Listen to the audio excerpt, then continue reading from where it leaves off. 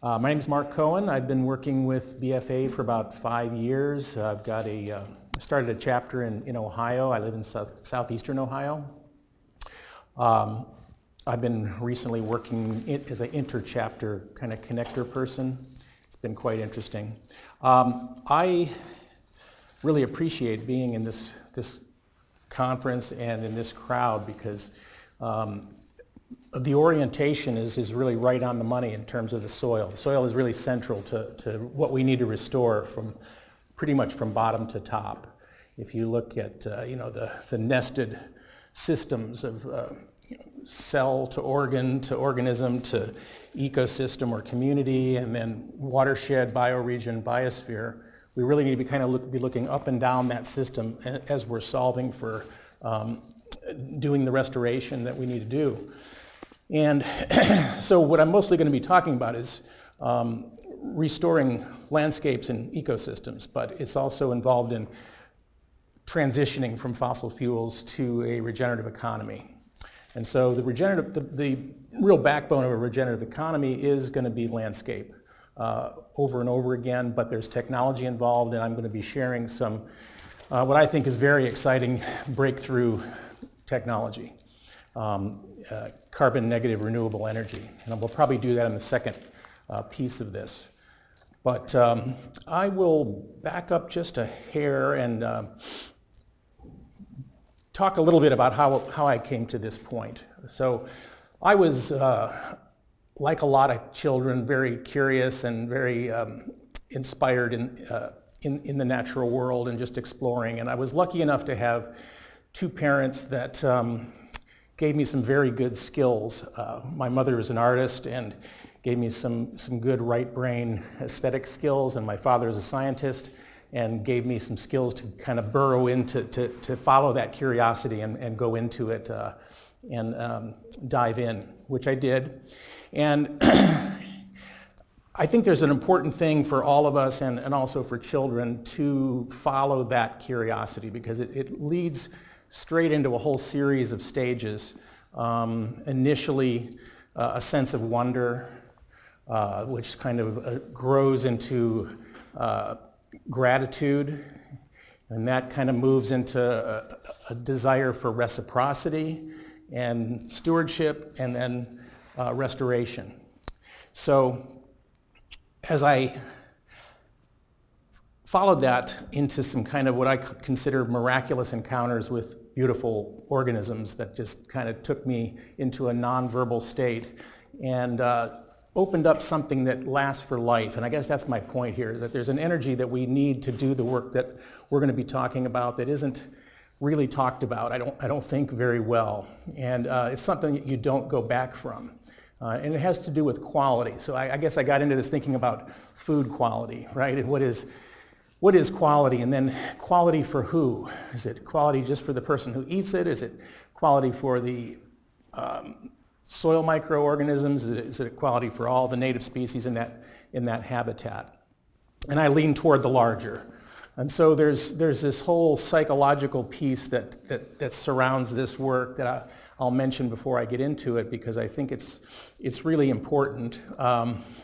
And it's kind of a transition to from an egocentric perspective through anthropocentric and into biocentric, which is, I think, where sanity begins. And it requires a lot of confidence, I think, ultimately, but to kind of let go of the control and the fear territory that the ego is held by. And I think that this sense of wonder and the opening that happens, or for me it was a dissolution of that ego, fully blown apart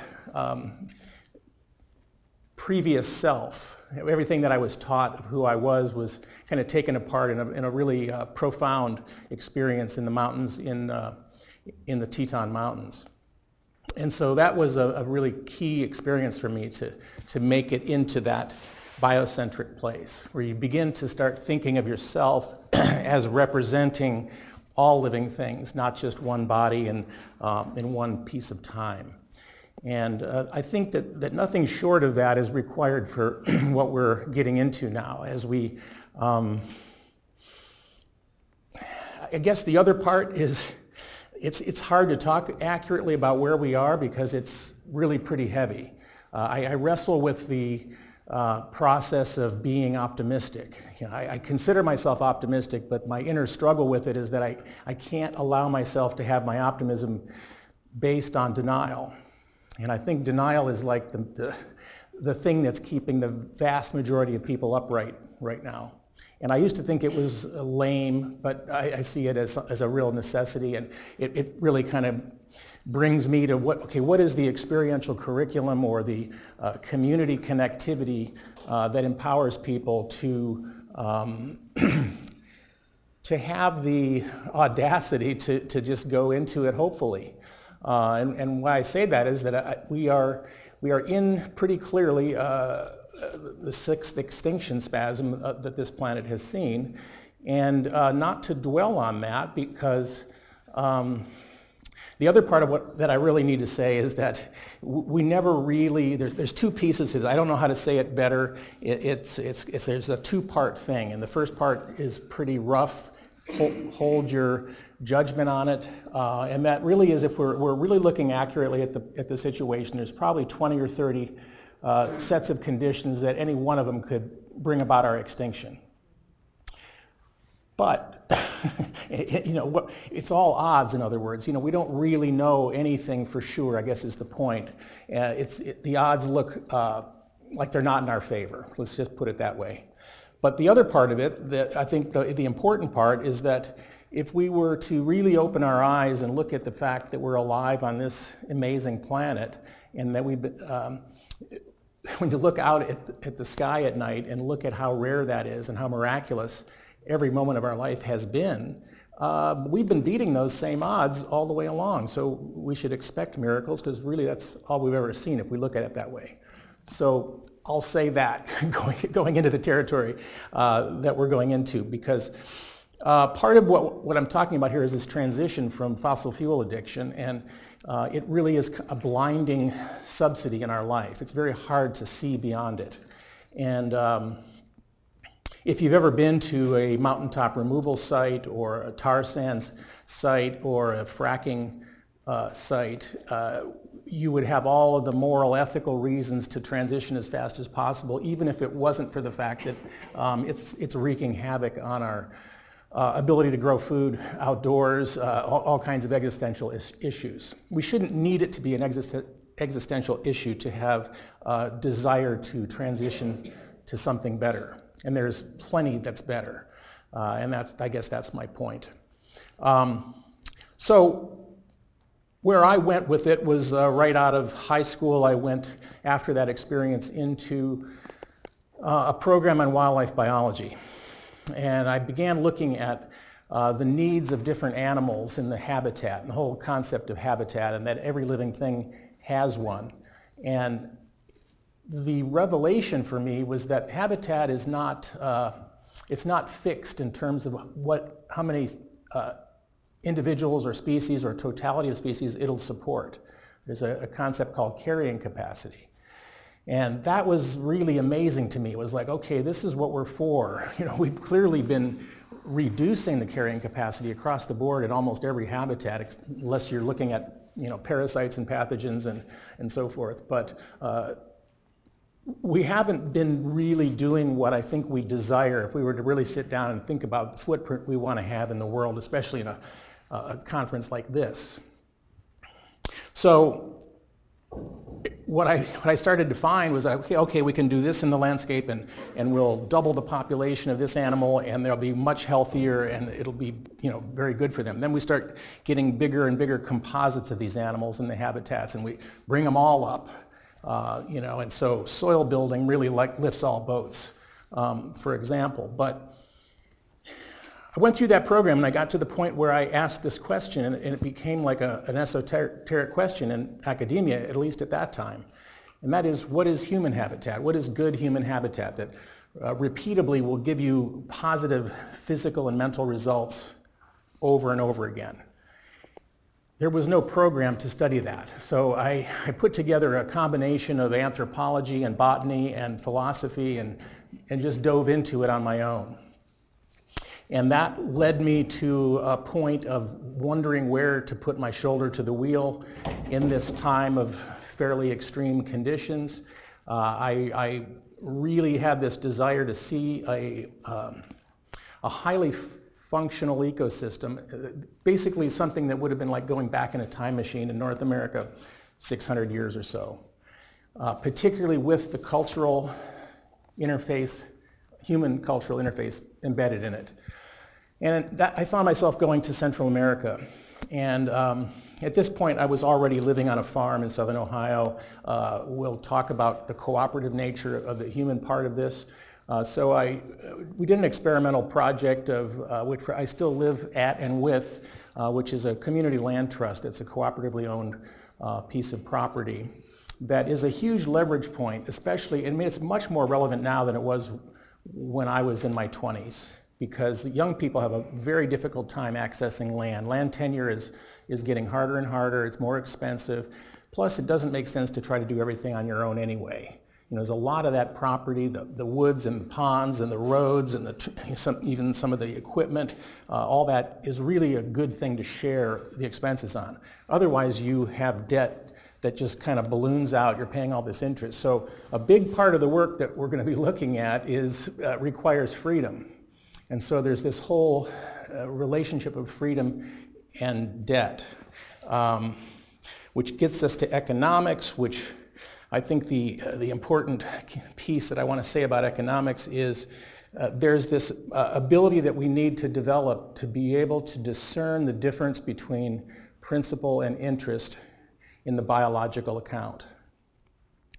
So where I'm going to be heading is kind of this fairly simplistic list of what I would call natural capital.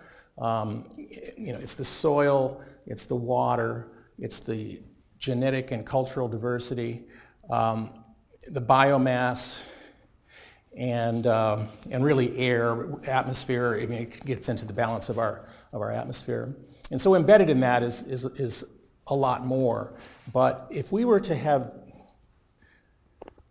based our currency on that, for example, see, our currency is fully divorced of it. Those are all what they call externalities. We can fully erode and poison the whole... You mean currency? You mean real economic actual currency, yes. So not gold-based, but... No, I'm saying much more important than gold.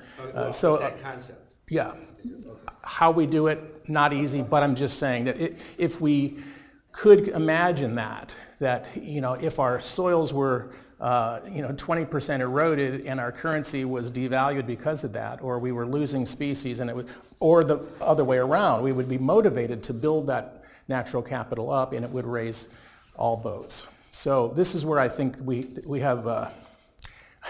By the time I was 17, I realized this was a mental health epidemic, and I also realized, well, no, the society that I lived in, and what was I going to do about it? But it wasn't necessarily the way to talk about it because it's not very diplomatic. However, it doesn't change the fact. You know, so that took me to reference points. You know, the real need to determine functional, healthy reference points for ecosystems, for cultures, for mental health. Not just to be better than something that's deeply broken, not just looking at abnormal psychology and saying, I'm not that bad, so I'm okay. I'm talking about something that you hold up and you work for the rest of your life to get there. And so that's where these reference ecosystems and reference cultures. And so I started looking at what I would call old growth cultures versus, you know, adolescent. And we can talk about what some of those are. In order to get through the time frame here, although we can roll into the second piece, which is nice because last year I ran out of time, I think we'll jump into this a little bit. So I think I'm going to start with, the reference ecosystems are really key, and we'll return to that in a bit.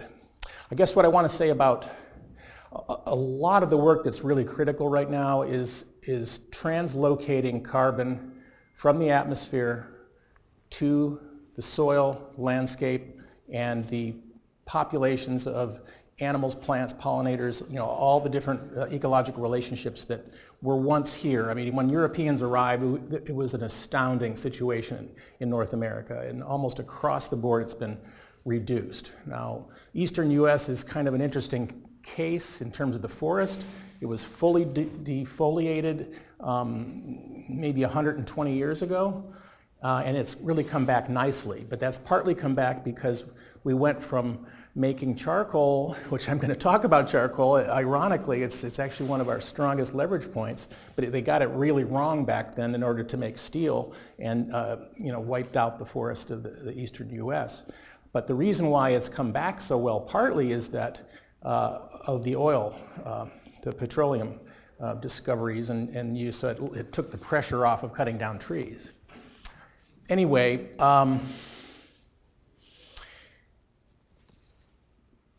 once we find ecosystems that are really, ecosystems, cultures, you know, human health, because I think that human health is really core here too. I've been looking at the economics of it, and if you look at the rise in chronic disease, the rate that it's rising, the cost of health care, how really it's not working, that some people are saying that within 20 years that virtually everyone will be either sick or caring for someone who is, and the medical system won't be able to handle it. It hits overload, and then it just sort of absorbs the whole economy. And that doesn't leave much for food and transportation and housing and energy. So the only way out of this really is to do prevention and to get ahead of it, to stop it from getting, you know, to the point where you're treating symptoms in the first place.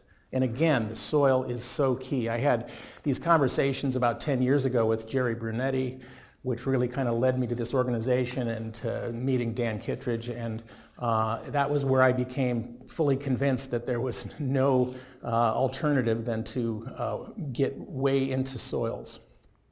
And so that's kind of why I'm here at this conference anyway.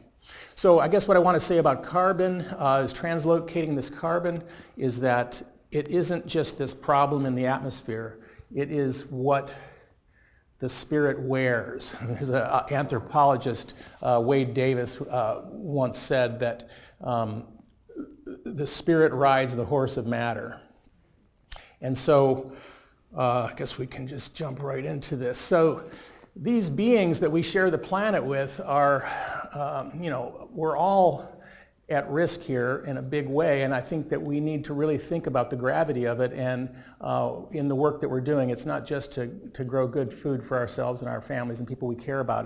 This is all interconnected, and it's really inspiring to get in touch with these beings and have face-to-face encounters. Like I mentioned before, it really changes you. As a little kid, I pulled a rainbow or a brook trout out of the water and looked at it, and just like, again, that speechless moment. Or another time when I was 10 years old, I was coming home with my parents, and we were coming down this long row of oak trees coming home, and I had a tree house in the backyard. And as I was coming down, it was at night, headlights are on it, and I see this big white head pop out of the tree house, and this snowy owl dives out and just flaps 2 or 3 times and was out over the lake. And it's just like, you know, those things change you. And so anyway, I won't spend too much time on that, but these are, I mean, the Great Barrier Reef, 90% gone. It's almost going to be a memory that we'll have to tell stories to children about.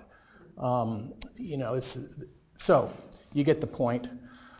So somewhere around the mid-1980s, I decided to go to Central America. I was interested in antiquities and cultures who lived directly from these landscapes and ecosystems, and I needed to see it. So I went down for a few years, began working with people in the bush with machetes off the roads up into the jungles and growing large fields of crops and all manner of tropical fruits, and doing it with nothing but elbow grease and being surrounded by incredible creatures. And it really blew my mind. I immediately quit college, because what I was learning, you know, in the first day was things I couldn't hope for, and no matter how much time I spent in learning off of a two-dimensional screen or a book or whatever. And I liked the experience of learning. It's just that this, you know, knocked it out of the water. And anyway, let's see, I got up in here, there's a mountain range in southern Belize that is pretty much uninhabited, and right on the edge of that is a property that I ended up buying and turned it into an agroforestry research center, a botanical garden, an ethnobotanical garden. And the way into it is by dugout canoe. And I began bringing students down. Instead of resenting what I didn't learn in school, I decided to create that experience for others. And it was a very interesting time. I spent 25 winters, about 4 months a year, when I wasn't farming in Ohio, down there. And I got to what I was after pretty much, that I don't think I could have found anywhere else. But the place is just riddled with ancient cities and temples and full of these very numinous beings. And so here is one of these reference ecosystems, and it's the furthest north point of this type of tropical forest. It goes into more scrubby Yucatan type forest as you go north of here, but really quite astounding. So this, as a reference, gives you these tools to begin to design in parallel. You look at all the different pieces of it, and you can start to replace species with, you know, fruits and chocolate and coffee, and, you know, I had probably 300 species, all the Mayan medicinals, as well as the timber trees and all the medicines, and amazing. I mean, it was all by hand. I mean, there was no roads going in, no machines. And so the point here is that I was looking for something that I could understand that was unsubsidized. Up here, everything I knew was so buried in fossil fuel energy that you could burn 20 calories to produce one and go away thinking you had an economic success. And while you're doing that, you're losing your soil and your genetic diversity and so on and so forth. So I just needed to peel back the onion back down to just what I could observe and what I could physically do, and it was a real education. So the farm has 13 temples on it, hilltops that had chocolate planted 100 years ago, cacao, and lots of other, mostly native crops at that point. So I was interplanting things into it. The farm is inhabited by 5 species of wild cats, including jaguars and all kinds of other, I do a lot of work with birds and use them kind of like canaries in the mine shaft in reverse. So I'm seeing birds coming in that nobody, even the 100-year-old people in the village, had never heard the bird calls of. And so that's a real affirmation of the landscaping that you're doing, because you're building that habitat, and you're watching for the positive signs, not just watching them all disappear like we do up here for the most part. Anyway, there's zillions of examples of symbiotic relationships. This is an acacia species that has an ant that lives in the hollow thorns. There's these little, it's not a good photo, but there's a hole right there. They live inside of there, and then the plant has these extrafloral nectaries that feed the ants, this sugar water type thing, and these little kind of, I think they're called Belgian bodies on the edges of the leaves. Anyway, this plant doesn't have any chemical protection, so it has that relationship that they've developed in mutualism. And so these mutualisms are important for us because I think it's a reference point for symbiosis, that we can have these bidirectional flows, a lot like a healthy plant that gets to the point where it has all of its minerals and biology, and then it can afford to give back 50 to 60% of the photosynthetic energy to the microbes and fungi in the soil, and then the soil can give it back, and you just literally get this whole pump going. Again, the bird diversity. We did some bird banding to look at the return migrant birds and using these habitats and so forth. We don't have time to go into that too much. This was a crazy bird, a royal flycatcher, that only does this either while it's in mating or under duress. And shit.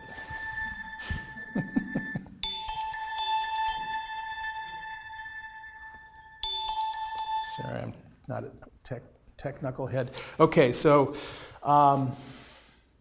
yeah, lots of different types of three different types of toucans. This is an ancient cacao that I found about 20 miles back in the jungle. That was one of the rarer types. There's three different types of chocolate. This was one of the original that the Mayans were growing 1,200 years ago. Just lots of germplasm to collect. Another toucan. Not a good picture, but this is looking south toward Honduras from the top of one of our hills, and you can see on the Indian land the kind of these waffle hills that are pretty fertile compared to the mountains behind. And everybody farms out there. They have a system of cooperative land use. What's interesting is that they don't really, or when I first got there anyway, didn't exchange a lot of money. They could get around this money economy largely by when they had to thatch their house or plant a bean field or a rice field or harvest something, they would get 20 people from the village to come and help them for that day, and then they would pay each of those people back a day of labor. So these are going to get into things that I think have to do with that freedom and getting away from debt. It's kind of hard to see, but this is I believe this is coming. I think we are going to be running out of the ability to burn 20 calories to make one. The amount of waste that's surrounding us is just off the charts. When you actually take the time to look at what's involved in it, it's an amount of waste that can't go on, and it's destructive again. So from a moral, ethical perspective, we would want to get rid. I mean, waste is what? It's incomplete design. Somebody didn't do their design job well. So what I developed was and this gets kind of interesting in this analog approach. What you find is most biological life is at interfaces. Where interfacing of a forest with a field, with some water, different habitat types coming together is where you get this balloon of life. So what I was doing was develop 20 of these plots, maybe an acre and a half, acre and a half, and this is a cornfield that we planted, again all by hand. And then I'm taking it from another hill, which was planted the previous year in rice or beans or squash or something. There's papayas and bananas and plantains in the second year. By the third year, it'll kind of be phasing into a fallow for 17 more years. So there'll be 20 of these plots around a permanent forested system, agroforestry, with probably 150 species of hardwoods and cacao and coffee and ginger, turmeric, vanilla, on and on and on. And so it's that interface. And so if you were to go up in a hot air balloon and look down, you would see this mosaic pattern with maximum amount of edge between all these different cirral stages. And that's where the biodiversity can be easily rival, or even more in some cases in the Amazon, some of the Amazonian villages, if you just went into a deep forested ecosystem, there's less diversity. There may be different species in those deeper forest systems, but it really kind of amazed me what could be done. I mean, for me, it was an experiment. If you just pulled out the stops, what were the limits? How much could we share with other life forms? We don't have to rationalize, we got to break some, eggs to make an omelet kind of thing, and the jaguars got to go because they're eating the cows, which they did, and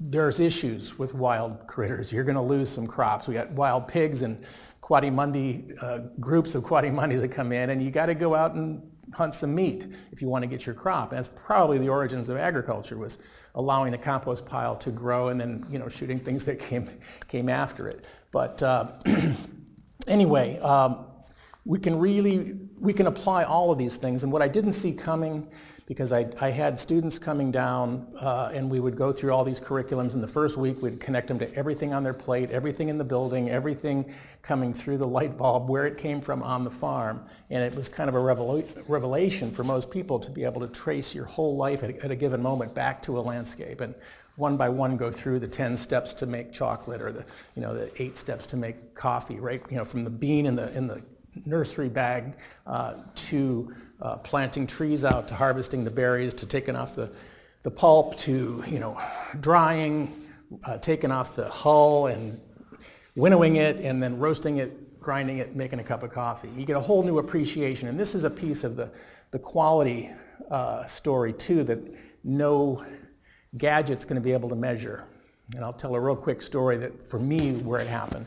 I had been maybe 5 years into this whole homesteading thing, and I was living in a little cabin in the woods, and it was a blizzard. There was about 2 feet of new snow, and I found myself throwing a log on the fire and looking out at the beautiful landscape outside, and I pulled a quart of peaches off the shelf that I had canned, and then I had planted that tree, and I had watched it grow through thunderstorms and rainbows and bluebirds landing on it, and all the stuff was just washing through my mind as I tasted that. And so something happened when I tasted those peaches that you couldn't buy.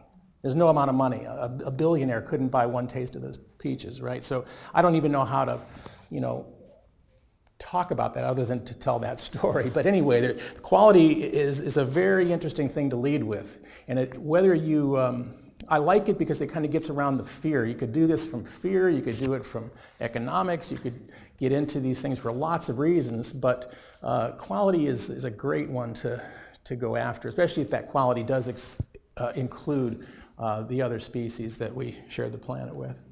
So let's see, sorry.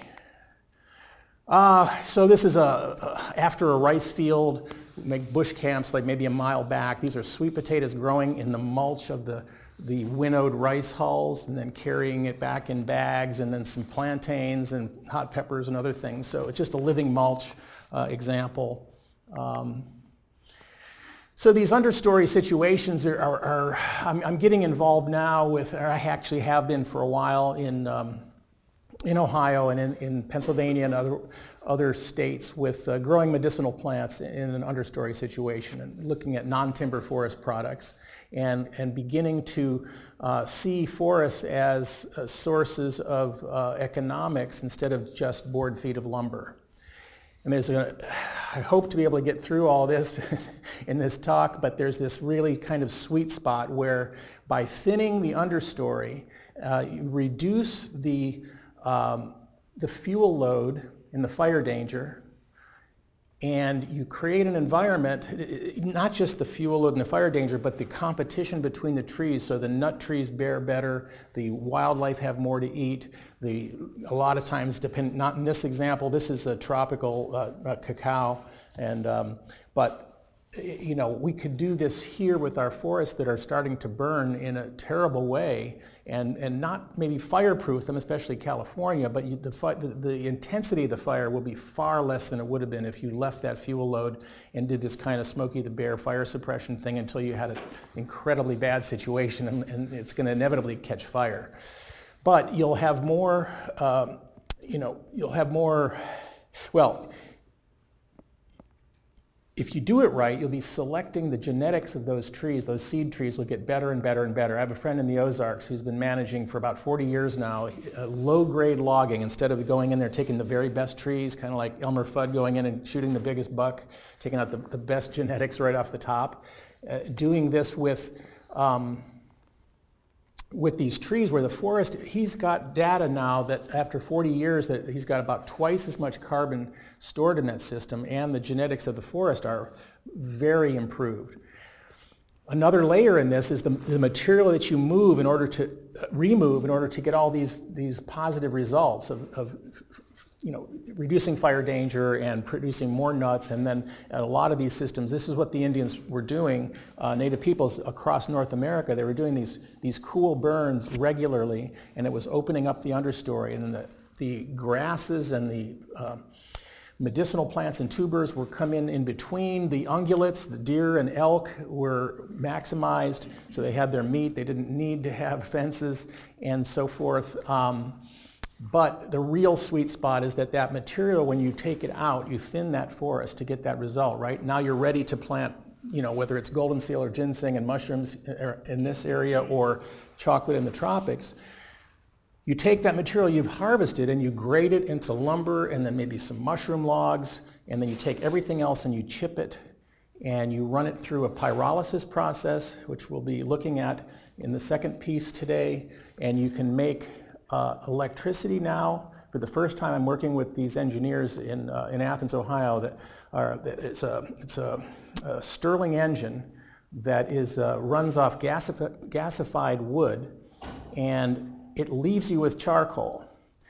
That's the magical point, really, because it's this leverage point where the carbon will last over 100 times longer than if you just threw that piece of wood and it rotted and oxidized, and it would have some value for that, for sure. I'm not saying it doesn't, but... Is that the same as biochar? Yes, biochar would be an agricultural use of charcoal, but there are some variations on temperatures and things like that. We may have time to get into that. So that's just some stacked corn and a baby hanging in the shade while we were working on the I think that was chili peppers being harvested, and those bunches in the front of the corn are sesame, and sesame is a really nice high calcium plant-based source of calcium in the absence of dairy in this community.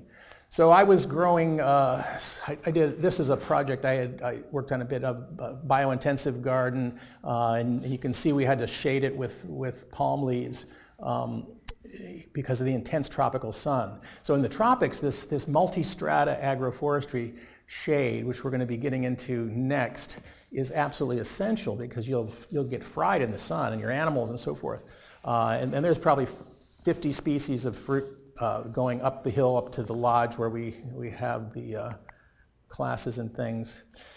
Gosh, I could spend too much time on all this, but this is some biological terraces where you plant leguminous trees on contours and then you cut them off periodically and weave them in like a living basket, and they resprout and they keep growing. So you can got bean poles or firewood, or you can leave one every 10 feet and girdle it and plant a yam or a vanilla or a chayote, and it'll climb up the girdled, so you girdle the tree and it drops its leaves, and it's a nitrogenous mulch for the crops you planted under it. So we've got probably 15, 20 different species. There's cassava and banana and climbing spinach and numerous other things in there. This is just showing that, with a machete you can pretty much derive your whole economy. This is a machine for probably 6 different species of wood with some very hard Sweetia panamensis heartwood in the middle. What you do is you get 2 people turning those, and you put sugar cane in there to press the sugar cane to make syrup or sugar. But you make your own tools from the machete as well as pretty much everything else. This is a building we built, and those trees all had to be cut at the right time of the moon, pretty far into the jungle, very hard wood, sinks in the river so hard, so you couldn't even get it into the boat. And then the vines that hold it all together, again, right time of the moon, and you can be skeptical and do it at the wrong time and watch it last 18 months instead of 10 years or more. But that upper part of that building was pretty much ancient, thousands of years old. Underneath of that we had like a framed second floor, and then below that we had a cement first floor. Try to get ahead of the termites and whatnot. This is a Cohen palm, and that's one leaf, so we can do lots of different things with that, and it makes an oil, pretty high quality oil, a lot like coconut there, and then you got the hull as fuel. You can make biochar out of that as well. Sky was blue as we were putting this up. We were a little concerned because it was, we just put down a tongue and groove floor, and by the time we were up about 6 feet from the top, the clouds rolled in and it just poured after we got the last leaf on it. We made our own dugout canoes. That's the inner rib of that same palm leaf used as a shaping guide for the adze. Pulled the boat out of the jungle for about 1.5 miles once we made it. You can see this was back, these are cacao pods. Anyway, I'm spending too much time. This is what fermented, roasted, peeled cacao. I don't know if anybody's ever had it, but it's a whole different animal than any chocolate you've had. And if you grind it fresh from the grinder, it just melts. It's 60% cocoa butter. And then you make that with coconut cream and honey from this little amazing stingless bee that's like out of a Tolkien book. And you... You remember that. Yeah, I did not. I wish I would. I had some, but boy, that takes all day to do. Again, this is the coffee at that stage of taking off the inner hull, then winnowing it and then roasting it. Okay, so this is back to the sobering information. I won't spend a lot of time, but okay. So this is 700,000 years, about 700,000 years of temperature and CO2 tracking. And you can see where the peaks just match each other almost perfectly. The peaks are interglacial and the troughs are glacial cycles. The interesting, if not terrifying point is, so right here is the 10,000 years of our last 10,000 years of agriculture. Very, very mild temperatures, right? And so it's not like back here that these people were dummies and didn't invent agriculture. Basically, agriculture doesn't happen in this whole zone. You know, there's this mild window we've gotten really used to. Our whole agricultural food existential situation was on that little plane and was already kind of temporary. And then we went along and did this. We went off the charts for probably a good million years, and this is where we are now. So it's anything goes as far as predicting what that actually means for us, and particularly for our agriculture. So I realized at one point that when you go back and you look at what the Europeans were writing in their journals about the passenger pigeons and the large forests and the huge herds of bison and the fish in the oceans and the rivers, where did they go? You know, not only the actual animals, but their whole habitats are up there, causing crazy havoc. And I guess the point that I'm getting at here is that we can look at it as a terrifying thing, and it is, or we can also look at it as an opportunity to pull that carbon back down into our soils and regrow all those habitats back into carbon where they're supposed to be, you know, terrestrial carbon as opposed to atmospheric carbon. I guess that's all I'll say on that. So again, we don't have time to go into too much here, but the numbers in the soil are quite high when you look at what's in the atmosphere. And so there's a huge, we can get all the problematic carbon back into places where we want it, and it's going to feed people and take care of animals and so on and so forth. There's a lot of complexity here. I'm not glossing over it. We just need to keep moving. And then again, the carbon into the soil food web is the most sensible place for it. There's some, just every day it seems like there's new information coming out now about the soil microbiome and the crosstalk between our gut microbiome. And so when we're eating these foods, you know, especially if we're getting it directly from the field and we're eating it and we're not cooking the daylights out of it, we're actually building our gut microbiome with that food, as well as all the secondary metabolites and the minerals and other interesting compounds. So this is what we want to develop. This is where we want to put the carbon, and it's fairly straightforward. We'll get into it. This is Dr. Lal at Ohio State. I've been meeting with him a little bit here lately. He's quite a resource on if you're interested in carbon. So basically, you know, this is doable. And so this takes us to, I don't know, if anybody has a better example of what humans have ever done, tell me, because this is the most amazing thing I've ever encountered. These are soils in the Amazon called terra preta, which are 7-foot deep black super fertile soils, like up to 50% organic matter. And this is what the soils in the area look like that people didn't build.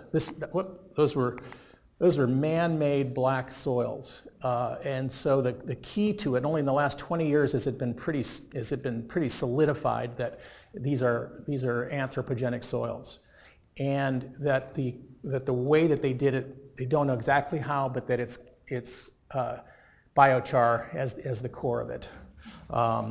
So very, very interesting because, I mean, I spent lots of years trying to build carbon in those tropical soils, and you can build a big compost pile and come back 8 months later and fit the whole thing in a 5-gallon bucket. It oxidizes about as fast as you can make it. So for this to be at least 600 years since the last person did anything to generate them is stunning to me. And they probably did it over about a 2,500 year period. So the black spots are all the places where those soils are. Collectively, it's about the area the size of France. This gives us some real big clues as to how to use this charcoal and what to do with our soils to layer it. Yeah, Jim? Just a reference that you might want to reference Albert Bates's book. Yep, there's a number of books now. There's a lot of information beginning to emerge. There's a lot of pretty poor information for a long time, and it's starting to be understood. But yeah, I'll have some resources on the table. I'll be setting up either tonight or tomorrow the Ohio BFA chapter table, and I'll have a number of things, including a really interesting biochar stove. We can cook our food really cleanly. This guy, Paul Anderson at the University of Illinois, there was a challenge to make the cleanest burning, most efficient biomass stove in the world, and he won that. And it's amazing. I've been using it with like corn cobs, and what's interesting to me is bamboo.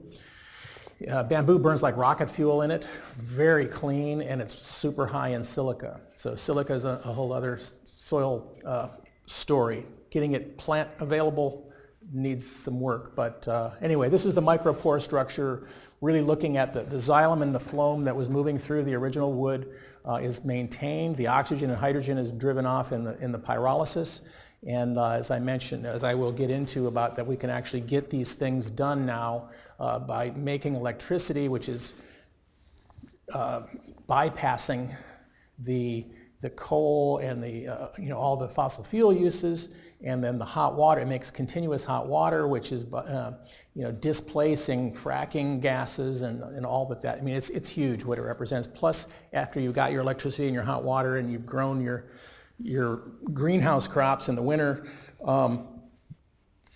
you have the charcoal to build these black soils with, or to gasify and run your Gravely tractor, or a generator. There's lots of things you can do with it. I mean, if we have time, we'll go into a list of all the incredible things that can be done. So even things like straw, you can char agricultural waste, not necessarily wood.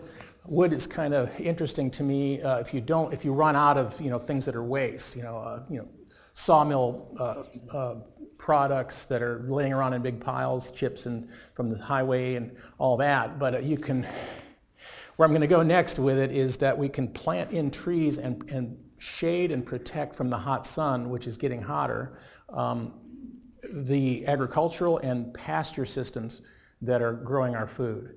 We don't have to just be victims to now that we're down to the bottom end of our organic matter. Each percentage point of organic matter holds 28,000 gallons of water per acre. So they were probably averaging about 5 points in the past. Now they're down like often 1 or lower. So we've lost the sponge. We lost that soil carbon sponge that Walter Jenny has been talking about lately, and I would highly recommend looking at his work. Okay, so I mentioned some of that. I better keep moving. I mentioned natural capital. I mean, this is interesting because it's a statement by the World Bank, of all places. Beginning to understand that there's more to capital than just abstract currency that means nothing. So this one's interesting too. If we were running a business with the biosphere as our major asset, we would not allow it to depreciate. We would ensure that all necessary repairs and maintenance were carried out on a regular basis. You wouldn't think that would be having to be pointed out, but that's where we're at.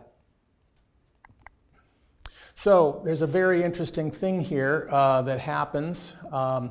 So if you watch any piece of land get knocked back by fire, by earthquakes, by volcanoes, or whatever, back to, whoops, sorry.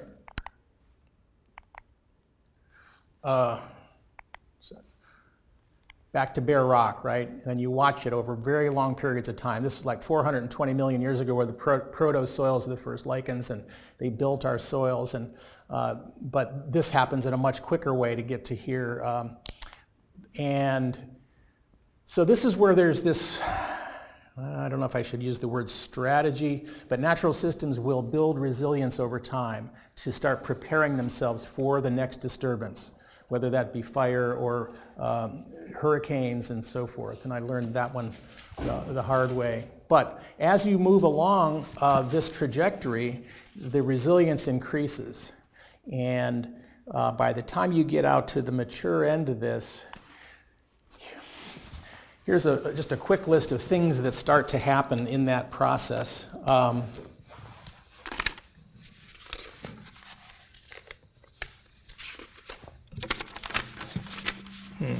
Okay. So the thing that I think is interesting, because you got to ultimately compare it with what people are doing. These systems are becoming dominantly perennial, like over 90%. They start off with annuals that give that quick scab, that green cover that that builds the microclimate for the next species, and they make the next microclimate that gives shade and a little moisture to the species that can't handle those pioneer conditions. So dominantly annual, genetically rich polycultures that are high in biomass. They conserve water and water quality. They conserve and build topsoil, maximize symbiotic relationships, moderate climatic extremes, generate diverse microclimates. They have an efficient use of on-site energy resources, complex nutrient cycling systems, and we can translate all of these into agroecosystem applications. And then everything has multiple functions. So you start to get an idea. Well, on the other hand, if you drive from here to Colorado, you'll see dominantly annual, genetically poor monocultures of hybrids and GMOs, low in biomass. They decrease water and its quality. They lose and pollute topsoil, minimize symbiosis, emphasize competition, increase climatic extremes and reduce microclimates, waste on-site energy and resources, and bring it in from far away, damaging nutrient cycles, and there's single functions in those landscapes. So I'm not advocating this, but if you didn't know anything and you just did 180 degree off of what is the mainstream land use, you'd probably do pretty well.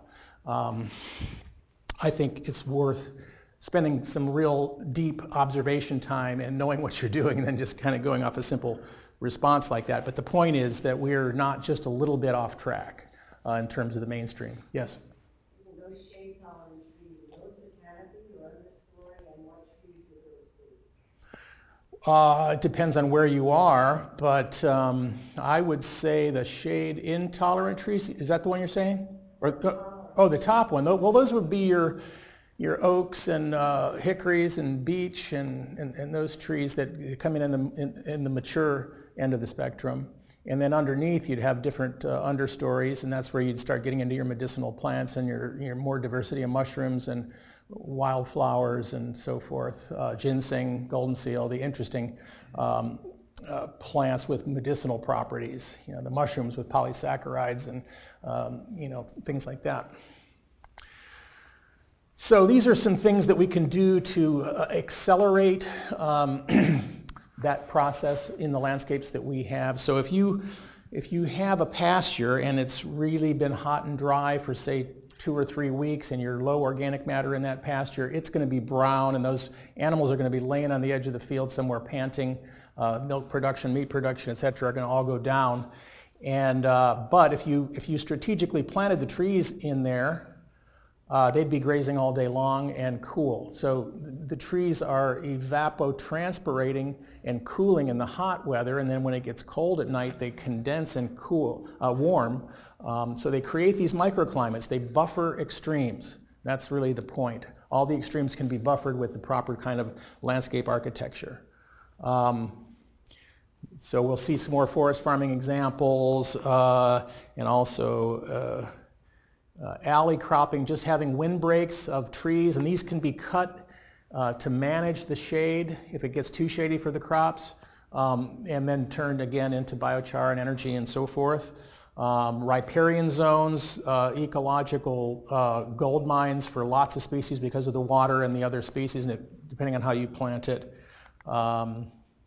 This is that edge I was talking about. You see this bump in species where the land meets the water. Well, you've got all sorts of other cover types that can come together, and some species need 4 different cover types within a daily range, like a bobwhite quail. You'll only see them where they can, within a day range, they will be able to access all 4 types of cover. So let's see. The alley cropping technique, these are basically classic agroforestry techniques. You can get much more complex ones. That slope, rows of trees on slopes that I mentioned in the tropical system, these are the kind of things that happen. Mentioned this already. So lots of different iterations of this or possibilities. This is poultry, pastured poultry systems between rows of tree crops and vegetables. So as I mentioned, this year I was asked to start, I do organic, I don't know if I mentioned, but I inspect organic farms over about half of the United States, and I, over the last 28 years, have seen just about everything, or at least I thought. A couple of years ago I saw a Camel Dairy, which was selling colostrum for $50 an ounce for autistic children. That was a new one. But this is golden seal in one of these thinned forest situations. I'm working with a group called the United Plant Savers that's setting up plant sanctuaries and yes? It's really remarkable what they're doing. I know a woman in Vermont who's part of that group. It's interesting, she was planting, I think, like golden seal and other plants that basically disappeared from her region. One interesting thing is when these endangered plants return, other endangered plants seem to return with them. Mm-hmm. Really Yeah. fascinating. We talk about loss, it's one positive thing I've seen. Right. Yeah, so this is this understory work that we can do, and yes, there'll be a lot of other species that are going to be happy about this. You can get a little more ecological than this. This is ginseng. I was recently at a ginseng conference in West Virginia. It's in decline across the whole country. Some people say it's being over-harvested. I would say under-cultivated. Really interesting plant, an adaptogenic plant. So the whole notion of adaptogens is fascinating. It moves the body toward balance, from a little bit like what compost does with pH. If you put compost in a low pH soil, it'll move it toward neutral. If you put it in a high pH soil, it'll move it toward neutral. It just takes it toward where the balance point is. Yeah. Are Plant Savers adopting guidelines as to how to sustain the environment? Yes, and so I guess I didn't mention, but PCO in Pennsylvania asked me to start doing the shade-grown inspections, not just organic, on ginseng for starters, but it's going to be a lot of different medicinal plants, and that's where we map the protocols. I'll go in and look at the population, the percentage being harvested, what time is it being harvested, is it being harvested when the berries are ripe so that they're propagating them, are they planting them back, et cetera, et cetera. And it's because companies like Mountain Rose Herbs and Gaia Herbs, they don't want to support the stealing of ginseng or the over-harvesting. And that's because the buyers don't want to participate in that. So it's an interesting time. We're seeing the same thing. Is actually the parallel is in fisheries. At the end of the fishery cycle, we can do the same type of thing of bringing these populations back, and also the forest, the logging in Oregon, for example. We can start to make responsible marketing processes to track that. And there's new tools now with some of the blockchain stuff to keep it from being cheated. I think I'm going too slow. These are some of the really interesting medicinal mushrooms. I've been growing most of these, some of them, not chaga. Lion's mane is very interesting. I just got some fruiting right before I left. That mushroom is one of the few plants, herbs that increase nerve growth factor. For neuropathy, brain regeneration, etc. delicious mushroom too. So some of these are foods. Shiitake is, anti-tumor, immune system. Reishi is top-end immune herb, turkey tail as well. All these things are phenomenal. The polysaccharides in these things and a lot of the other compounds. Okay.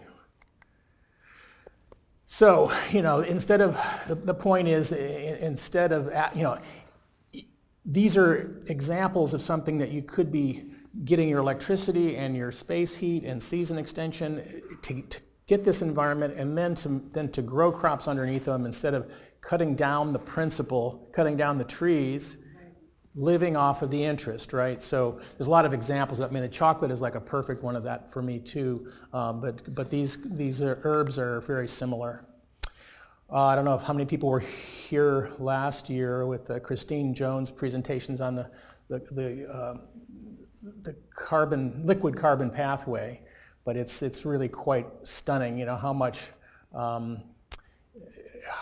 much carbon is being shared with the soil. Her work was really the one that showed how much, because previously to that it was being done in sterilized soil in pots, and it was obviously a lot lower numbers, but in a healthy situation, this is really huge. It's key for what we need to understand about our cover crops. And so those secretions, those exudates, are different for each plant. So when you start getting polyculture, say 10 species in a cover crop, you might be supporting 100 times as many microbes, because each plant is supporting different suite of microbes. Each of these things could go on for a long time. This is a connected plant. This plant here with that is going to be able to access pretty much all the minerals in the A, B, and C horizons. This one here is going to be waiting for a farmer to give it fertilizer, and is going to be begging for what it needs. This is fully connected and going to have really quite amazing. Mycorrhizae is super important. So I don't know how many people are familiar with keyline agriculture, but it came out of Australia, and it's a water management system. Let's see, so you can do, essentially what you're doing is you're mapping the slope of a piece of property, and you're catching it at the place where it's going to start running off when it rains, and then you're catching it and you're running it to the dry ridges, about 1 inch and 10 feet drop, basically contours. I think I got something that shows it. So what you'll see is the water would have just run right down here on a heavy rain, right, and it'll take your soil with it. Instead, it catches, and these are also swales. If you go to Mark Shepard's talk tomorrow, he's doing a lot with this. What was I going to say? So instead of running down here, it catches here and runs out to this would be a dry ridge. And what it allows it to do is percolate into the soil. Water infiltration is really important here, because when, what's going to happen, this leads into a whole conversation about storage. And this applies not just to water. In the next slide, you'll see, this shows like each year you go a little bit deeper. What you're doing is you're bringing moisture, air, and warmth in the spring down into a deeper layer where the microbes can, so you're rapidly expanding. You can go, I've heard from 5 inches to 18 inches in like 5 years of expanding your living depth of your soil. So you're also capturing the water. You're running the swales into ponds and these pocket dams, and you're hydrating the landscape, and then dumping that water into the crops at that key point when, in Australia where 3 months you got really dry. And so if you've stored your water in the soil, in the organic matter, in the soil, and also in these other ways, it makes all the difference for if water is your limiting factor, which clearly is in Australia. So, we need to really think about distributing the production and the diversity around where people live, because when you start adding up the packaging and the travel, the average 1,300 miles of travel in a piece of food in this country, it's just off the charts. But if people are growing most of what they need, again, not just food, but building materials, medicines, and such, and they're consuming it right where they are, that really takes a massive load off the planet, especially when you've got billions of people doing it.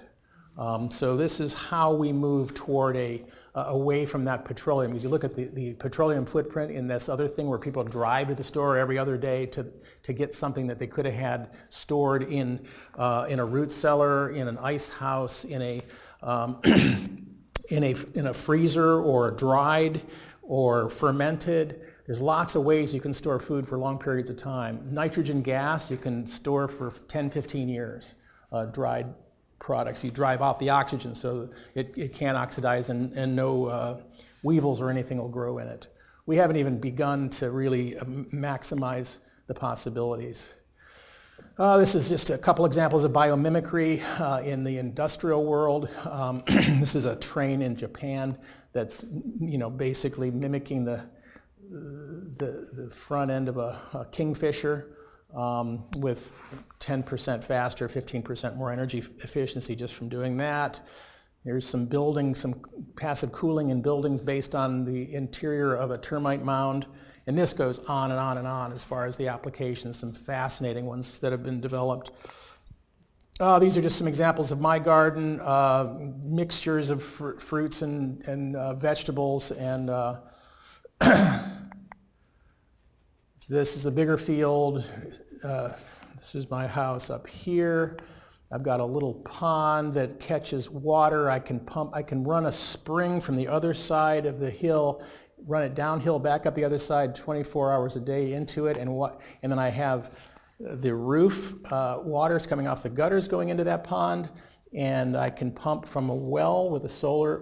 Nice thing about droughts is you got sun. And so if you got water to pump, you can pump water all day long with all that energy. And then I pump, last resort is I can pump out of I got a creek run along here. These are blueberries and raspberries and cover crops and vegetables and staples. This is just a personal garden. We have a community land trust where everybody has a lifetime 5-acre leasehold with their homestead, and then we have bigger valleys and fields for the staple crops, and we have a cooperative staple crop system for some of these other, you'll see. So that's the little pond. It's only 30 by 15, holds about 18,000 gallons of water. I can run 4 different sources of water into it, and it's high enough above the gardens that we were just looking at to where I can water everything without a pump, just by gravity feed. Bees, this is solar thermal. I've got photovoltaics on the roof. We're going to get to how to really put all these things together in the next piece. What time we got, by the way? Did I run over? What is it? 2:34. Were we supposed to stop at 2:30? Okay. We could pick up here in a half an hour if that's what you want. We started late. I'll do whatever you guys want. I think it's probably good to take a break. Maybe 15, 20 minutes? Okay, I'll be here. So, 2:45 coming back? Let's want to say 15 or 20, whatever that makes it.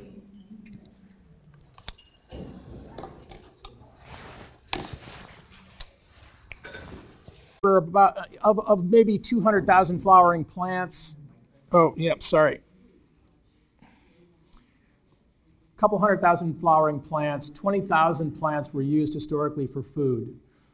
Today, 20 or less make up 90 to 95% of the world's food supply. This tremendous narrowing, and then you jump into another narrowing where you go from open pollinated to hybrid, and another narrowing when you go to GMO, right? So this is a very old variety of calico popcorn. Popcorns are very old. You might have more genes in this ear of corn than all the corn you see from here to Colorado in these hybrids. And what you could do, and this gets into like the commons, so point is, you could take a bushel of this corn and select out all the ones of similar colors and put them in a pile and have all these different colors and different fields with different colors. And they're going to all come out mixed again, but if you mark which one's which and you keep selecting for that, you can pull out new varieties. You could breed out a shitload of corn varieties out of that one ear. So if you look at the USDA data between 1804 and 1904, of varieties of food plants across the board, from apples to wheat to vegetables, they're almost all about 90% gone. We've lost, those are varieties, right? They've just been discontinued. The seed companies came in and bought up all the seeds and discontinued the open pollinated ones and basically focused on the hybrids because they could control it. You can't save your seed. And you kind of can if you know enough about botany, but you know, with this, the thing when you read that, there's a book called Shattering by Pat, Fowler and Mooney. It blew my mind when I first read it, about this corporate takeover of the, and it's largely just because we were asleep at the wheel. You can blame them for trying to, you know, make a whole bunch of money and then, you know, control the market, but really it was our job. You know, what is the consumer's excuse for, you know, not getting this plant diversity or animal diversity or anything else important to the next generation? That's not a corporate job. You know, it's our job to do what's important. So if I guess where I'm going is that those 90% losses of almost every crop, those are varietals. We don't know what genes were lost, right? And varieties like this have so much genetic variation in it.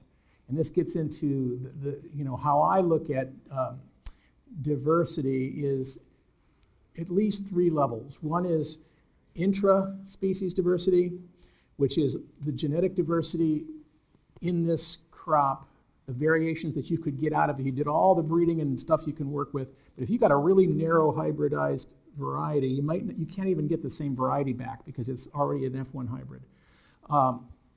If we collect these really diverse ones, we're going to be able to do a whole lot more going forward. We might be able to regenerate that 90% that's lost. We don't know really until you map the actual genes of what genes were lost.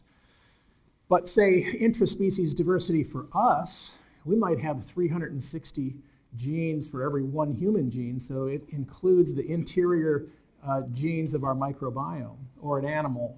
Even plants, they have lots of, they've got lots of biofilm diversity of creatures in them. I mean, just the more you look, the more it balloons out. It's fascinating. So you got intraspecies diversity, then you got interspecies diversity, or the totality of species in your system. And then you have habitat diversity. That gets into those seral stages and that diversity I was showing. If you combine lots of different cover types in the slide with where those come together, and you see that diversity bump. So those are some ways to look at it. I mean, so you've got the microbiome in there as well.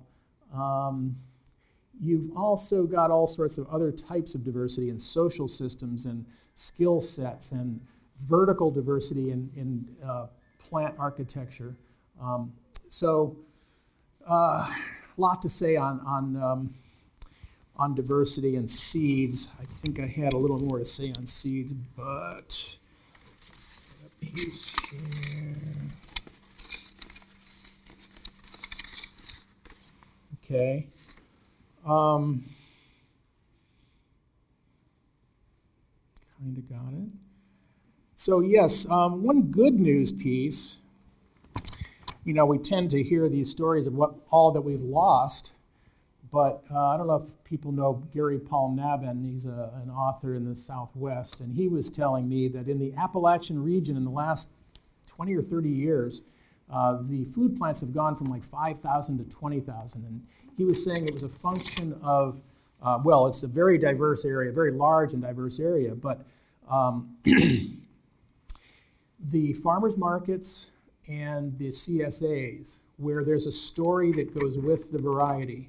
You know, it might be an Italian strain of tomato or pepper or something that is in a particular dish that goes with the story that goes with the seed keeps people growing it. And so, but if you just go to the supermarket and you look at colors or whatever and you don't have a story behind it, it tends to get narrower and narrower over time. It was a fascinating point, I thought. And we'll take the good news wherever we can get it. So the other thing that's been emerging is the epigenetics, the kind of the nurture part of all of this. In us, it's, I don't know if people are familiar with Francis Pottinger, but it looks like what his work is pointing to is It's like a 3 or 4 year flywheel of positive or negative effects in the epigenetic load. And one of the things we're seeing with some of the minerals and the biological inoculants, that we'll get a seed like, I'll show you in a minute, well, this is like where all the crops come from, the centers of diversity. Vavilov's work is really the one that pointed these out, and they're not evenly spaced. There's these concentrations. This is this Eastern Ag Complex. Maybe in the side conversation I was, so I'm like on the edge of that Eastern Ag Complex, and it's not represented up there, but there's this Iva annua plant that the Indians were, in the archaeological sites they found. And this plant has 45% oil, and so there's a lot going on in these centers of diversity. But I guess I was on the epigenetic thing, and we're getting these seeds in the mail, right? You order seeds, and then after a few years, oh boy, that one. So this is this. I'll get back to that in a second. This is this isoproportional bubble map. It's a Dahlgren taxonomy system, and the point is that this is like an evolutionary, with what Alan Capular calls a kinship garden. And so if you take this and you superimpose, it's a terrible slide, you can't read it, but you got all the common names of vegetables here, and then these are all superorders, and they're placed, the bubbles are proportional to the number of species that are in them in the world. And so you'll tend to see like, orchids are one of the largest and things like that. But these are different than the Linnaean taxonomy. The interesting thing is that you can take this map and you can say take a regional collection of seed varieties for New England or something, and then look at where your representation is. You might have a whole bunch of them that aren't represented at all, and you'll have a lot being, maybe a lot of the Solanaceae and Brassicas, but not very many of some other ones. Anyway, there's a whole story here. And this guy, pretty much of a plant genius, in my opinion. He got into looking at the patent laws, because what these companies did when they enclosed the commons and bought these varieties up and then patented them, when they crossed those old, say you got 10,000 years of spiritual breeding on a corn by native peoples, and then somebody comes along with a white lab suit and makes an F1 hybrid between two of them, and there's 2 genes difference, and they patent it, take it out of the public domain. Well, he was getting into like, how do we put it back in the public domain? How do we take those patented varieties and breed them to our purposes for nutrition, for local adaptation to elevations or unique soil situations or problems that we have with pests or something like that. And then when we get it to genes uniqueness, all we need to do is name it and basically put it on the market, and it'll be legally protected. At least it was at the time when I was doing workshops with him. Brilliant guy. Anyway, the whole thing about seed, saving seed, and what our responsibility is to the next generations, to what we pass on to them, is a really big deal. And I'm not saying that we're just talking about annual plant seeds. We're talking about all germplasm, rare breeds of animals, grafted fruit materials, and you name it. But getting it from here to there is critical, because we're losing so much. If somebody takes their eye off the ball and doesn't value it, we can't be very sure that it's going to be here. So this is the 8-row flint corn that we've been growing. I'll have some on the table. We think it's phenomenal. We did a workshop this summer with a collaboration between BFA and OFA in Ohio, Ohio Ecological Food and Farm Association, that I work with and for as an organic inspector. And what we did was we looked at nutrient density bumps in 3 different areas. One was in the selection of the seed, the different varieties. Alan Capular did a bunch of work on amino acids. He was looking at a kind of a unique way of looking at nutrition, that if you look at proteins, and you put it in your body, and you break it down into amino acids. So he's saying, well, let's just look at the diversity of amino acids in these plants and save you the work of kind of splitting the firewood to get it down to the pieces that you want. Interesting take. But anyway, some of these old heirloom crops have much higher amounts, and we're going to tease a lot of this apart, hopefully, as we go forward with some of the infrared tools and such. But this is a very nice corn that we're growing for our own consumption, not animal feed. We've got other varieties that will bear a lot more per area, but this is as good as it gets as far as making tortillas and tamales. And so after the seed selection, then we went into the fields and we looked at the mineral balancing and the biological development and the cover cropping, the effect on the nutrition of the plant. And then finally we went into a section on, I wish I had slides of it, we set up basically a corn sheller, a hand corn sheller. So we put the ears in there, then they came out, and then we had the cooked corn with lime or ashes, which is the nixtamalization process. And then you had some washed, where you wash off the coatings on the seed coat. And then we had a grinder with a cordless drill on it and ground it into masa. And then we had some already made up that was kneaded into masa, and we put it on the tortilla mill that you turn with the masa and you come out with the tortillas. And we had a biochar stove, which I'll have on the table probably tonight. So the whole process was just lined right up from one to the other, and you're handing out fresh hot tortillas at the other end of it, and you're making biochar while you're making it. So that was fun. All right, I'm going to wrap up on the seeds. So I'll have some books on the table again, but this guy, Alan Capular, he had some journals that are still out there if you can find them, called the Peace Seeds Research Catalog. Another resource book that's good is Cornucopia by Stephen Fasciola. It's a fantastic, it's just like amazing how much stuff is out there to play with from other countries, and you can match up your elevations and latitudes to where you are and find some part of China that's just the same and grow the crops that you didn't even know existed. Sturtevant's Edible Plants of the World. Okay, so I'll finish up on these crops. There's a whole section on bioremediation. There's a lot of times you got to take toxins out.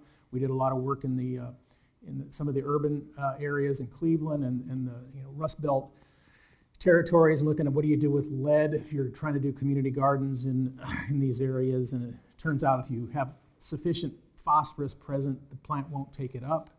Lots of things like that, but also biochar, again, absolutely amazing to be able to biofilter all sorts of things out. And many strategies on phytoremediation with plants, microremediation with fungi, constructed wetlands. Again, biochar. I designed a small biofiltration system for a very small Amish dairy farm where the cows were about 20 feet from the creek. And so we put a roof over the bedding pack and put biochar into that. We poured a cement pad so that all the runoff would go into one of these 240-gallon liquid totes, and filled that with biochar. And so he just shovels it out once a year, and it captures all the E. coli and everything that would have been right into that creek. I actually told him to do a small constructed wetland between there, but he didn't need to, it turned out. Anyway, many examples of taking toxins out that way.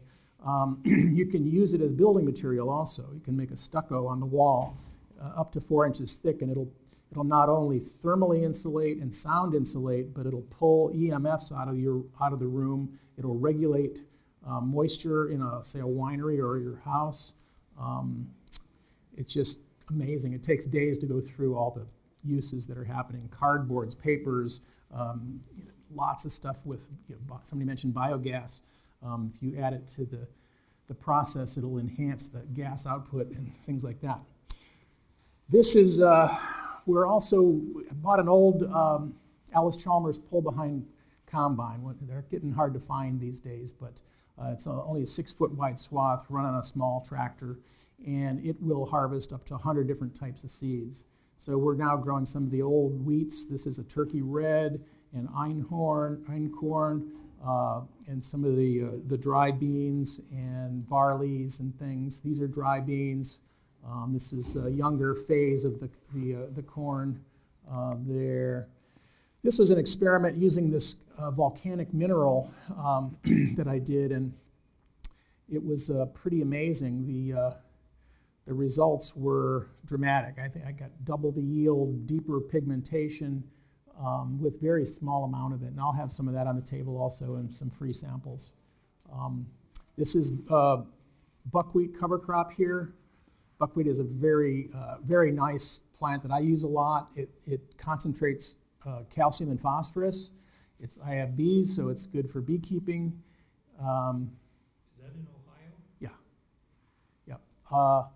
And it grows so fast that if you've got a really bad weed problem in a field and you can, if you just want to sacrifice a year to cover crops where you're going to really build fertility, and you plant it, say, in May, at least in Ohio, it'll outgrow the weeds, and it'll get to this point where it'll flower, the bees will collect the nectar, and then the first seeds start getting hard. You can feel it in there. When you know you got about 5% of the seed head ripe, you just run through there fast with a disc and slice it into the soil. Within a week, you got a new crop of buckwheat, and then they race and the weed seeds sprout, and then the buckwheat chokes them out again, and then it gets another flowering, and then you do the same thing again, and then by September, what I'll do while it's flowering is whirlybird in my winter cover crop. It could be the following wheat crop or some grain for the next year, and then slice it in again, and it comes up buckwheat and the next winter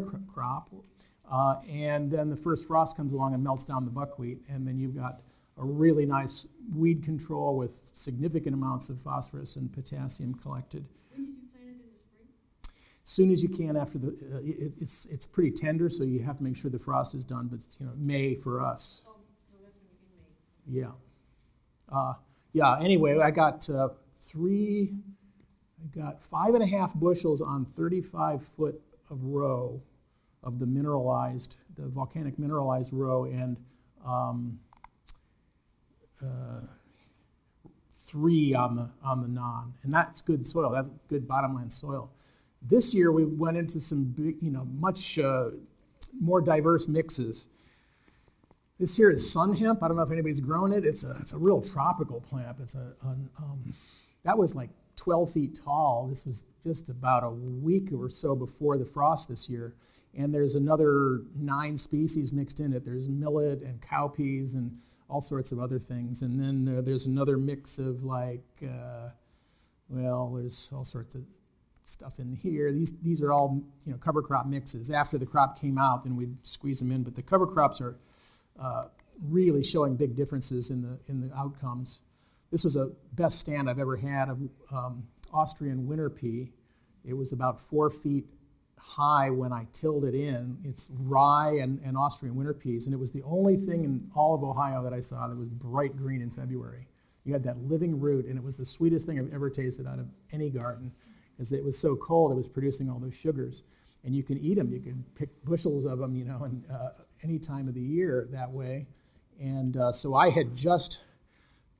went with a rotavator. I thought I was going to get stuck in about 10 feet and just tie up my machine and everything, but it just turned it right into the soil, and then when it dried, there was straw on the surface, so it was all tremendous. All this material was in there, and we got the best corn crop ever that year.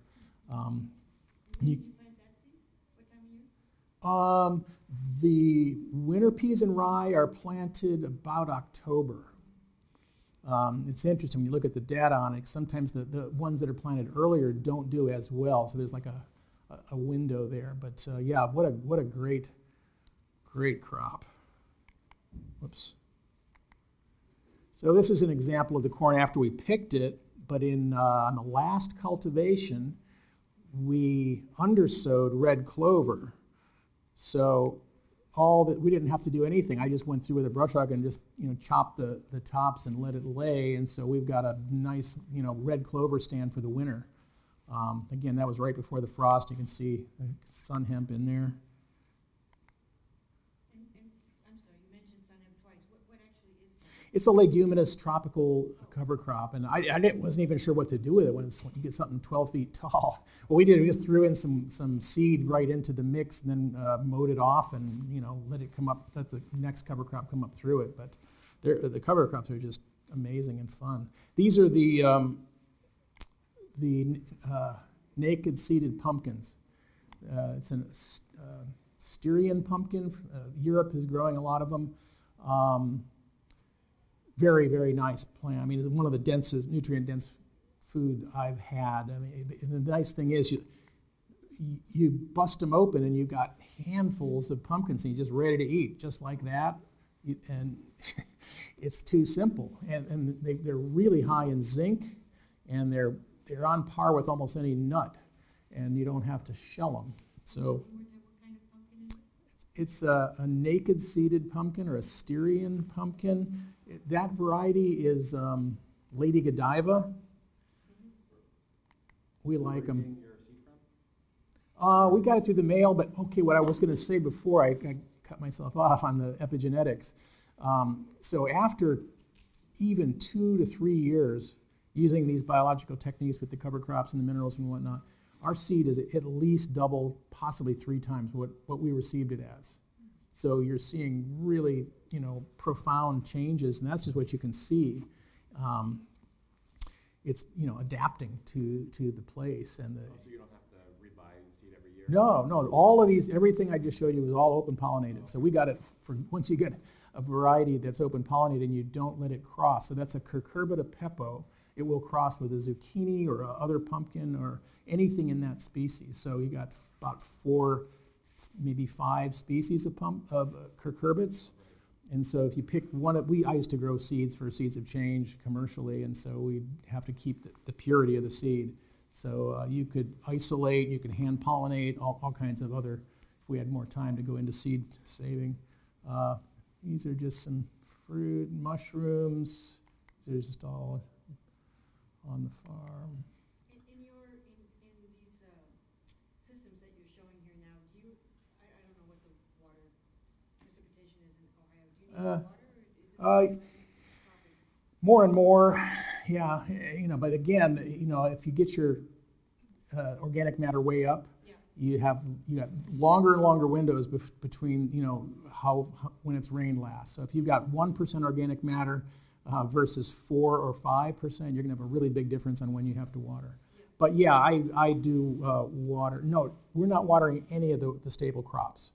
Only the garden shots, and I didn't distinguish which were which, but the corns and the beans and the grains and the pumpkins, winter squash. We do a lot of winter squash. 0 watering. These are just some of the BFA chapter things we do. Pawpaw Festival here. You can see that corn. That's the 8-row flint corn there.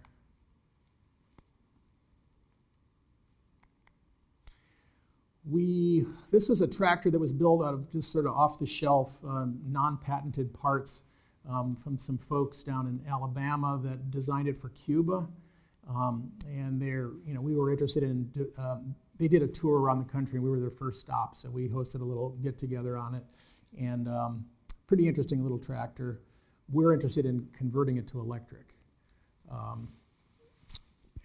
The other thing we're looking at is gasifying with biochar. So you take a portion of the biochar, I'll show you that. So this is a friend of mine who has this is an old Alice Chalmers G converted to electric. So it's a cultivating tractor, doesn't have PTO on it. So we got a grant a few years back to do all things biochar, and I was consulting for about 25 farms on how to use it in livestock operations and different cropping operations. It was a lot of fun, but we brought in this friend of mine from Pennsylvania, actually Dale Hendricks is here somewhere. I don't think he's in the room. But Gary Gilmore from Pennsylvania, he's just a kind of a wild man. He's got all kinds of gadgets. And so we've got cookers here. We were also doing gasifiers. You have a little walk-behind tractor that was being, I think I got a slide, let's see. So this is the gasifier. You see the charcoal, and you light it. This one was hooked up to a generator. And then there's another one that's hooked up to the walk-behind tractor. Basically, we're just looking at what's the plan, when either you can't get petroleum, diesel, or gas, or it's too expensive for your farming operation. We're just looking at the next thing to shift over some of the same machinery, but run it off of the farm. And we got 180 acres of wood, so there's no shortage. And some of these gasifiers you can also gasify from wood. They make a little more smoke, don't burn quite as clean, heavier to haul around if you're driving. But there's a guy, old guy, Wayne Keith. Anybody seen his videos? He's got a truck down in Alabama that does like 80 miles an hour. He loads it in the morning and fires it up, and then he moves his big bales of hay and moves some cows, drives into town. Every time he's done with something, he just like shuts it down, not completely, so it doesn't go out, so you got hot coals in there, and then fires up the fan, and then it takes off again, and he drives it all day. And then, but there is a way that if you cut the oxygen before it goes all the way to ash, that you can actually wind up with charcoal after having done your driving. So there's some, there's these biochar or gasifier meetups and stuff in Indiana and other places, and there's a whole following of this stuff. Pretty interesting. Yeah, like I said, I got an example of these are all different, some cook stoves here. It's not running, but the one I've got is like right in here. It's taken apart. This is a type of a cook stove. This is a cook stove. And they all make charcoal when they're done cooking. So anyway, we had a lot of fun. This is the Champion, so you can see how clean it's burning. That's bamboo burning in there. Really works well. And what is the name of this? This is a Champion. It's called a Champion because it won the championship on the clean burning. Works excellent. I guess where I was heading here, this is a winter at my place, and all of a sudden it gets a lot more challenging to get your electricity when they're covered in snow. I climb up on the roof a lot and clean it off, and then this is where the Stirling engine generator really starts to shine, because you can be running it. It produces 30,000 BTUs of hot water continuously, 24 hours a day, and produces 1,000 watts continuously. So that's 24 kilowatts for a 24-hour cycle, all winter long, as long as it's cold. So you're getting and the whole time you're building up biochar for your compost pile or your poultry house or however you're going to use it. It's going to eventually be in your soil. So the couple pieces that start going together with these are when you start linking up. This is a really interesting new battery. The company went out of business, unfortunately, went bankrupt, but now they're out of bankruptcy, and there's going to be a new, they're going to be coming out any time now. They've kind of gone dark. They're not responding to email yet, but it's a saltwater manganese carbon battery. So incredibly common materials, totally non-toxic, nothing to explode, nothing that's rare, and it's just so superior over the old lead-acid batteries. I mean, this is a single battery here, and it's 48 volts, whereas before I had to have 8 6-volt batteries in a series. And so if one went bad, and you're in this dilemma, like, okay, what do I do? Get rid of all the rest of them, or put a new battery in with a bunch of old ones, which you're not supposed to do? It was just a pain in the butt. Plus, with lead acid, you only cycle them halfway down, right? So you have to set your charger or whatever, or you stop using it, you conserve or whatever when it gets to 50%, because you'll damage them if you keep cycling below that. These will go all the way to 0, no problem. You don't have to, you can't hurt them like that. The only thing you really have to know is that you can't discharge them too fast or charge them too fast. That just means you have to have enough batteries for your calculations of how much your house uses or how fast your charger charges, right? So they're fantastic. They will probably, you get 3,000 full depth charges out of them. And the thing I've been thinking about lately is that if you plug in, so you got this photovoltaics, you got these nice base, but if you put the Stirling engine generator into this mix, what's going to happen is that in your leanest time of the year in the winter, you're going to be topping that up every day. They're not going to be cycling very deep, so you'll probably double the lifespan of the batteries. If you had 12 of these batteries, it would pay for the whole Stirling generator just on that alone. And you got all the other values to consider. Yeah. Do you have any experience with nickel-iron batteries? I looked into nickel iron for about 3 years. I was getting close to buying them, but you can mess those up. If you don't put water in them, or if they get too cold, and they're about twice as expensive, etc. So I think they're interesting, but I decided to use these once these came online. And this is saltwater manganese Carbon, and can you share the company name? Aquion. They'll be coming back available, yeah, and they're out of Pittsburgh area. Very excited on that because I just, I can't tell you how many times I was swearing about lead acid batteries and how many stains or clothes with holes in them, or just how fast they'd go bad. I just never wanted to look back again on that. So this is the Stirling engine gasifier,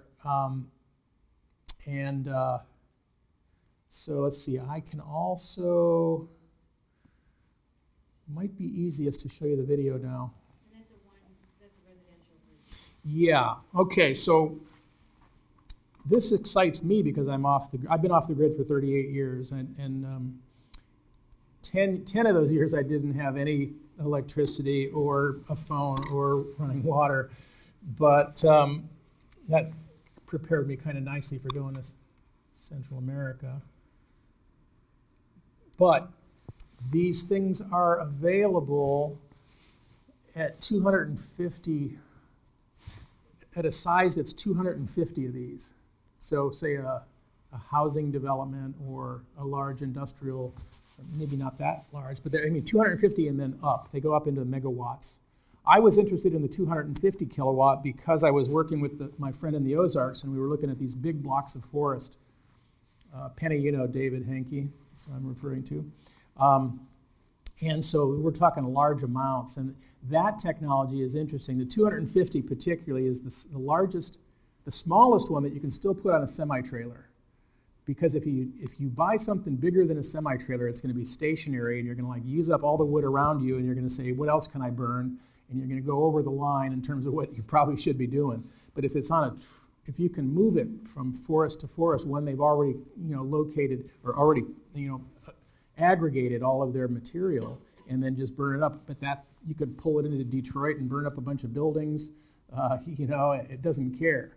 And so so this unit, we've been waiting for a long time for something like this to happen, and so I got wind of it. I started working with them, and the engineers don't really know about soil or biochar or how to ecologically source the feedstocks to feed it with, and so I'm looking at all those pieces and then working with getting these things out to people who really understand what they are. So a lot of the Mennonite Amish are moving into solar now. They're off-grid, and so it's really sweet for off-grid, but it doesn't have to be. You could be grid intertied, no problem. Anyway, I'll just do this about 2 minutes. What we did is went down to Asheville, North Carolina in the spring. It was the first public breakout of this thing. Anybody knew it existed. And it was the Mother Earth News Fair in Asheville, North Carolina. So let's see. These are inverters. You need batteries. This is an extra Stirling engine. And I'll get to a certain point when it comes back down. Right. Well, I don't know if that's the best place, but this is an extra Stirling engine. You can just because, okay, so you can see this goes up and down when the gasifier is going, and I'll show you in a minute where the pellets and where the gases come into this burner. It goes up to about 1,850 degrees Fahrenheit. And it basically, the way the Stirling engine works is it heats this cone, which is up in here. As it raises up, it gets into the heat, and the differential between the 1,800 degrees and the coolness of the bottom, it runs a piston up and down. It's a free piston Stirling engine in a helium cylinder. And it makes 1,000 watts of electricity constantly. And I think this is a little low. I think it's actually closer to 30,000 BTUs. And so there's a heat exchanger that cools it. You've got a glycol loop that cools this thing, and then you have a heat exchanger that makes hot water for your domestic hot water. This is a radiator off of a Ford Fiesta or something that you can easily go to hot water to hot air. So if you want hot air in your house, it's no problem. Or you can, pump the water around to where you want it and run one of those. A lot of basically just circulating pumps to deal with.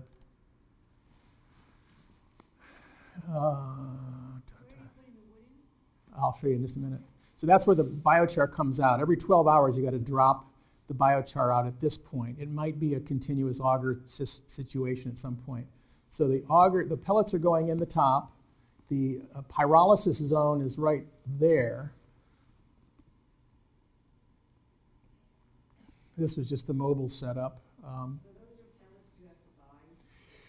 Yes. Yeah, so I wasn't real excited about that aspect at first, but you can look at regional pellet making for, to get somebody making the pellets for a number of people.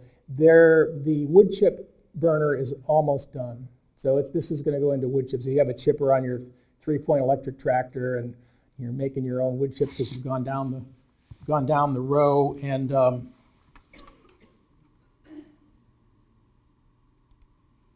chipped them up and then run them through this thing, and then you got your biochar from the chips as well. So it does not currently have an auger system, or just doesn't have a continuous auger? There are different augers on it. The one that goes from the pellet, there's an auger. Then there's another auger in it that kind of kicks it out of the pyrolysis zone down into the biochar, which is chamber, which is got no oxygen, so it goes out. And that's the trick about getting rid of more than that, because if it gets access to air, it'll burn all the way to ash.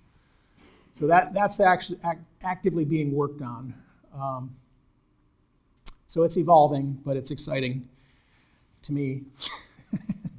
Let's see. While we're on that, I had the very first one went out to Living Web Farms down in Asheville. I've been working with them. Did a 2-day training program with them recently on how to run it, and they took the first one. I'll be getting the second one, and the third one is going to OSU. We got a grant to start a 4-acre organic student farm on this 500-acre footprint of a farm that was donated to the land-grant college system. So I'll be working with him on putting a curriculum together for that, and so we'll tie that into a greenhouse. Very nice for like a germination greenhouse, for operations that have germination greenhouses where you can run the hot water through the germination table to get the plants up in flats and then move them to another greenhouse and then germinate some more. That's a pretty good application for it. Lots of possible applications. Okay, so now we've got photovoltaic, saltwater batteries, biothermal, so the solar thermal. So you got hot water from when the sun's shining, from the sun and from this. You can now start heating things, hot tubs, you use your imagination, hot tubs in greenhouses. And then the next thing I'm going to be, I'm researching right now is absorption chillers. They're very interesting technology. You put hot water in and you get cold water out. So in the summertime, we could theoretically use these to cool a food storage room. And so you can kind of start getting it. Where I'm looking at is combining root cellar, ice house, chiller, and then you got lots of extra electricity, because I already don't know what to do with all the electricity in the summertime, so I'll have an extra 1,000 watts and I'm running it then. But to have food, I should probably list the whole thing out, because you got all these values from all the upgrades in the forest that happen, from taking the fire danger down, and then the competition was released. You got more nuts and more wildlife, and then you got medicines and such, and then you got your electricity and you got your space heat. And if you're space heating a greenhouse, you got food production, season extension. And then if you got the chiller in there, now you've got food preservation. Who knows where the limits on all this are? But the interesting thing about the chiller is that you can run it the other way. Put cold water. You could pump cold water from a creek in the cold, and make a little extra heat from that same thing. So your return on investment on both the Stirling and the chiller are going to work in the opposite seasons when you otherwise wouldn't have been using it. So they can be used year-round, and then you're making more biochar. The longer you're running this thing, you're running the carbon backwards. Does the chiller exist yet? Yes, yeah, they do. The one I'm looking at is because you have to match the amount of hot water coming out of the Stirling, right? So it's about a 7.5 kilowatt, which is a real nice match. There's one out of Spain. That's a lithium bromide version. Anybody got a time? Give me. And we got till what? I think 4:32. Oh, okay, we're good. So yeah, lots of possibilities there. Really, when you start looking at this whole thing of the way it works is you get a huge abundance of things. You get a big rainfall, so you got water catchment, right? You got you can freeze a whole bunch of water if it's cold and save it for the whole year. I've seen ice houses, Amish ice houses with vegetable storage that were 4 times the size of this room, with a large pond right out back with a ramp. And one day a year they cut all the ice, they load it one time, and they've got massive food storage just from that. So there's many ways to do these things, but the point is you've got to catch it when you got it. And you got all those summer tomatoes, you do something with them and you'll have them year round. But most people are just in that 1 or 2 day thinking, and it's like that's where so much waste is happening. But how does that work with the ice? Where does the ice go? In an insulated room, that's say it was in this room, and say that there was a room back behind those 2 or 3 doors that had 12 inches of insulation in the walls and an opening on the back side with a ramp that went to the pond. So you cut all the ice and you pack that whole thing, and it was amazing because it was so low tech. There was a thermometer on the wall, and if it was a little warmer than they wanted it, and this thing had like these huge bins of potatoes and things like that in May weren't even beginning to sprout yet. And so what they did is they just had a door on just open the door a little bit if it was too warm, close it a little bit if it was too cold. I mean, kind of Flintstones level technology, but it's, Wait, I'm sorry, where is the food? in here, this whole room. The food is here and the ice is Yep. adjacent to Yep. it. And is there fans or not necessarily? I didn't see any fans, no. I've seen ones where they had an ice house and they had went through the floor and they had a little, like a big refrigerator downstairs. And so the cold would just drop through the floor and they could open and close vents.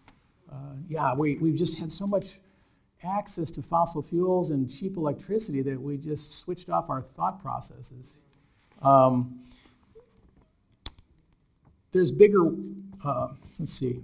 So yeah, then we can start looking at wood gasifications for engines and tractors, electric vehicles, farm vehicles that are all decked out with, what I'm thinking about doing is a separate battery bank on wheels like a golf cart or a 4-wheel drive golf cart with inverters on it and electric chainsaws and water pumps and chicken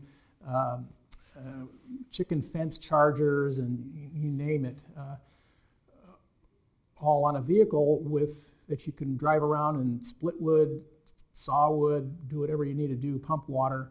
And then when you're not using it, pull it up to the house, and the extra power when your other batteries will charge those batteries. And if you need the power for your house, you can use it off of your mobile battery bank. All those kinds of things. So what we're really talking about is just using the budget of what's coming out of the sky where you live. Sunlight, water, that's the economy, and you get creative on how to do that. So I mentioned the bigger 250 kilowatt. There's tromps. Anybody ever hear of a tromp? It's a wacky piece of technology. They use them when they're installing big hydropower plants, like up in Canada and stuff. They make a hole in the ground that's pretty deep, and you have a flowing water, and you drop it, water into a funnel, and it falls all the way to the bottom, and then it goes 90 degrees and halfway to the other side before it comes all the way back up to the surface. there's a smaller pipe that picks up the small bubbles that go down the tube with it, with the water. It carries these micro bubbles and they come shooting up and create compressed air, cold compressed air. You can cool with it, you can run compressed air tools, and it's better for those tools because if it's on a humid day, if you're running a compressor on your compressed air tools, it's hard on them. So that's a wacky one that I had never, an Amish guy told me about that. Yeah, heat pumps, etc. So it goes on, but I think I'll open it up for discussion and questions for a while. I've been talking a while. Yeah. Have you ever researched green production of anhydrous ammonia and how it's cheaper than electric vehicles and doesn't produce pollution? I have not. I am by no means an expert on this stuff. I've just been making things work, but I'd be curious to hear about it if you think it's eligible. What are you making it from? What's the feedstock? What do you? You can produce it from solar energy, from wind energy. It's one of the experts on this concept is a guy named Paul Allen Curto, C-U-R-T-O.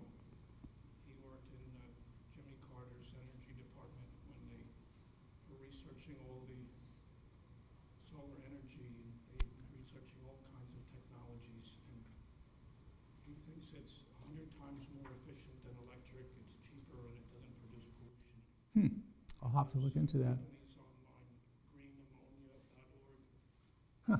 Okay.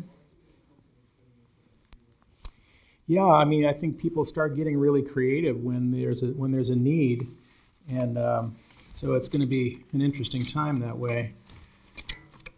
Say that again. Green ammonia.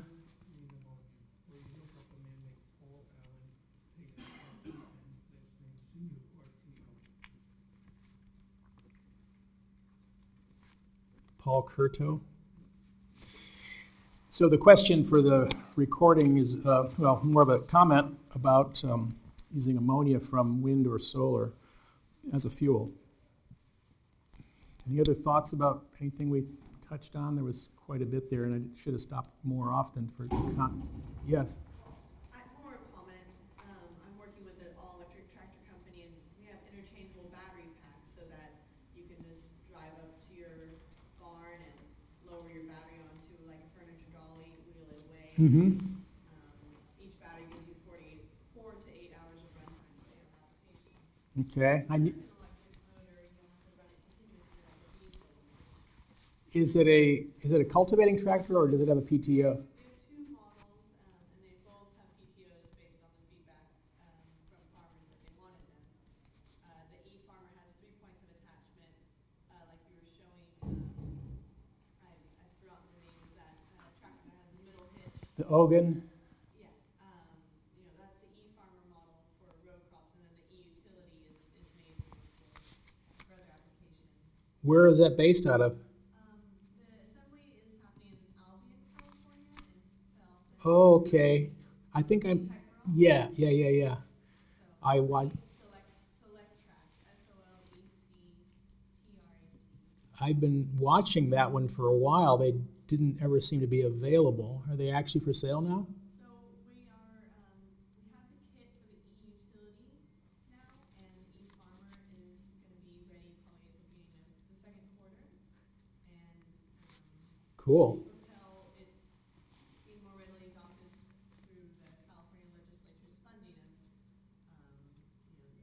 net or zero carbon options. So we're kind of dragging their feet, so hopefully we can put some more pressure on them to authorize the all-electric tractor as opposed to subsidizing clean. How many horsepower did you say? It's 25 to 50 peak, but because of the electric motor, you get 100% torque at. Right. It's like twice. Yeah. Is it one motor or is it one for the PTO and one for the drive?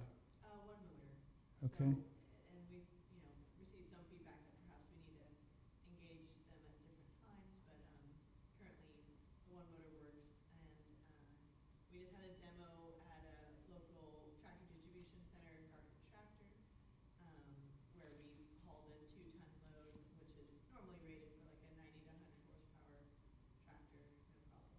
Cool.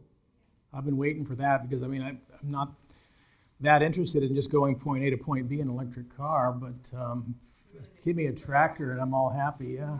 That's why you switch from electric vehicles, because the added weight of the batteries. Right. What kind of batteries? They're lithium ion.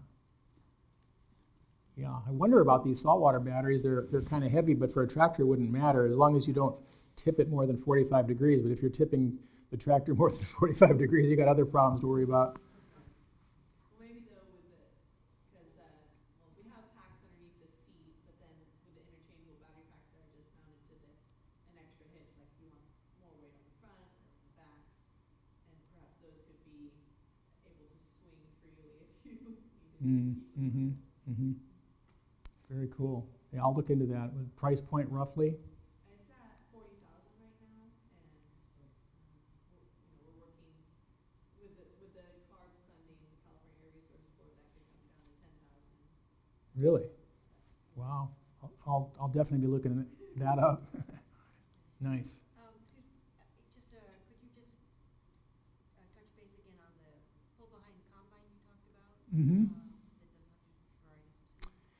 Yeah, they made a 60-inch, a 66-inch, 72-inch, and I think those were all of the, there might have been one bigger than that were still pull-behind.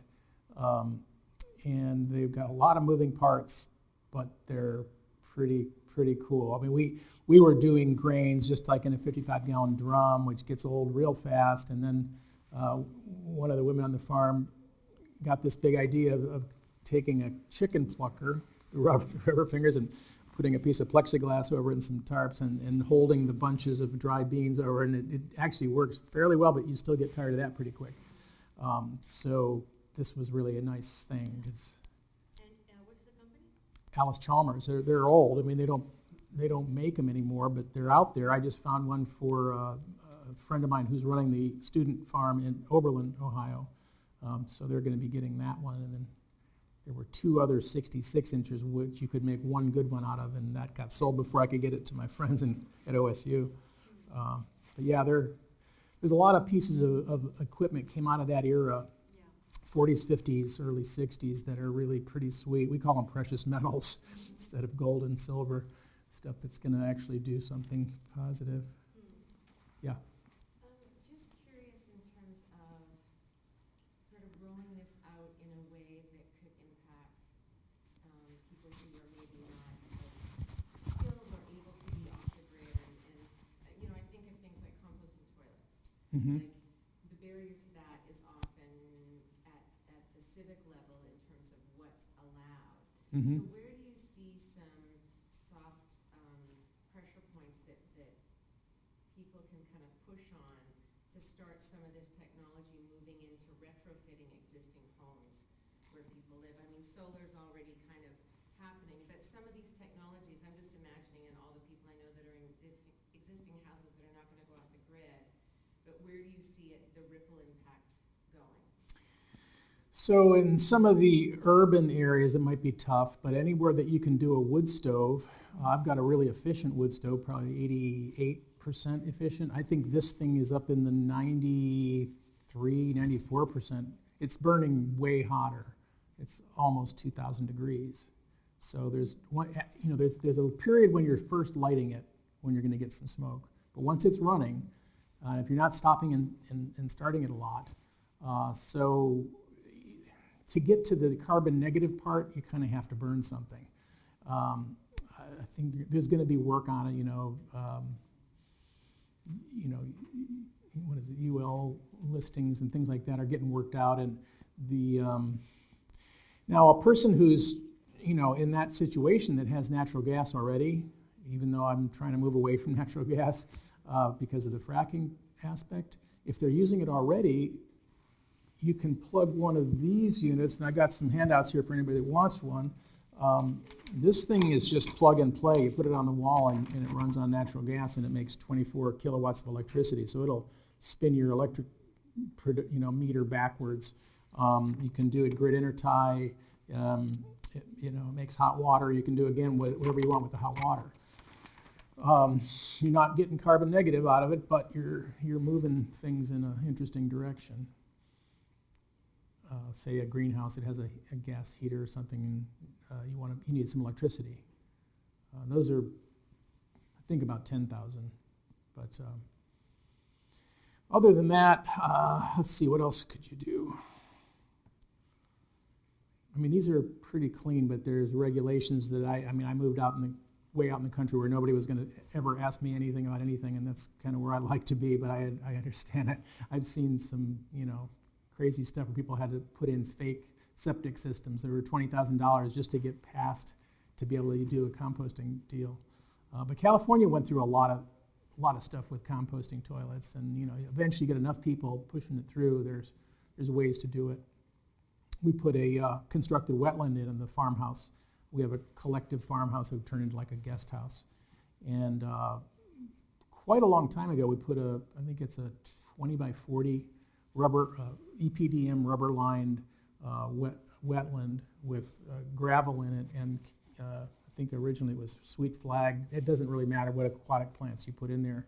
And it goes from the septic to the leach. It's not a leach field, but it comes into a header and it kind of goes across in a stream, and then it picks it up again on the other side. And that has worked really well. People have used those in some places that are progressive.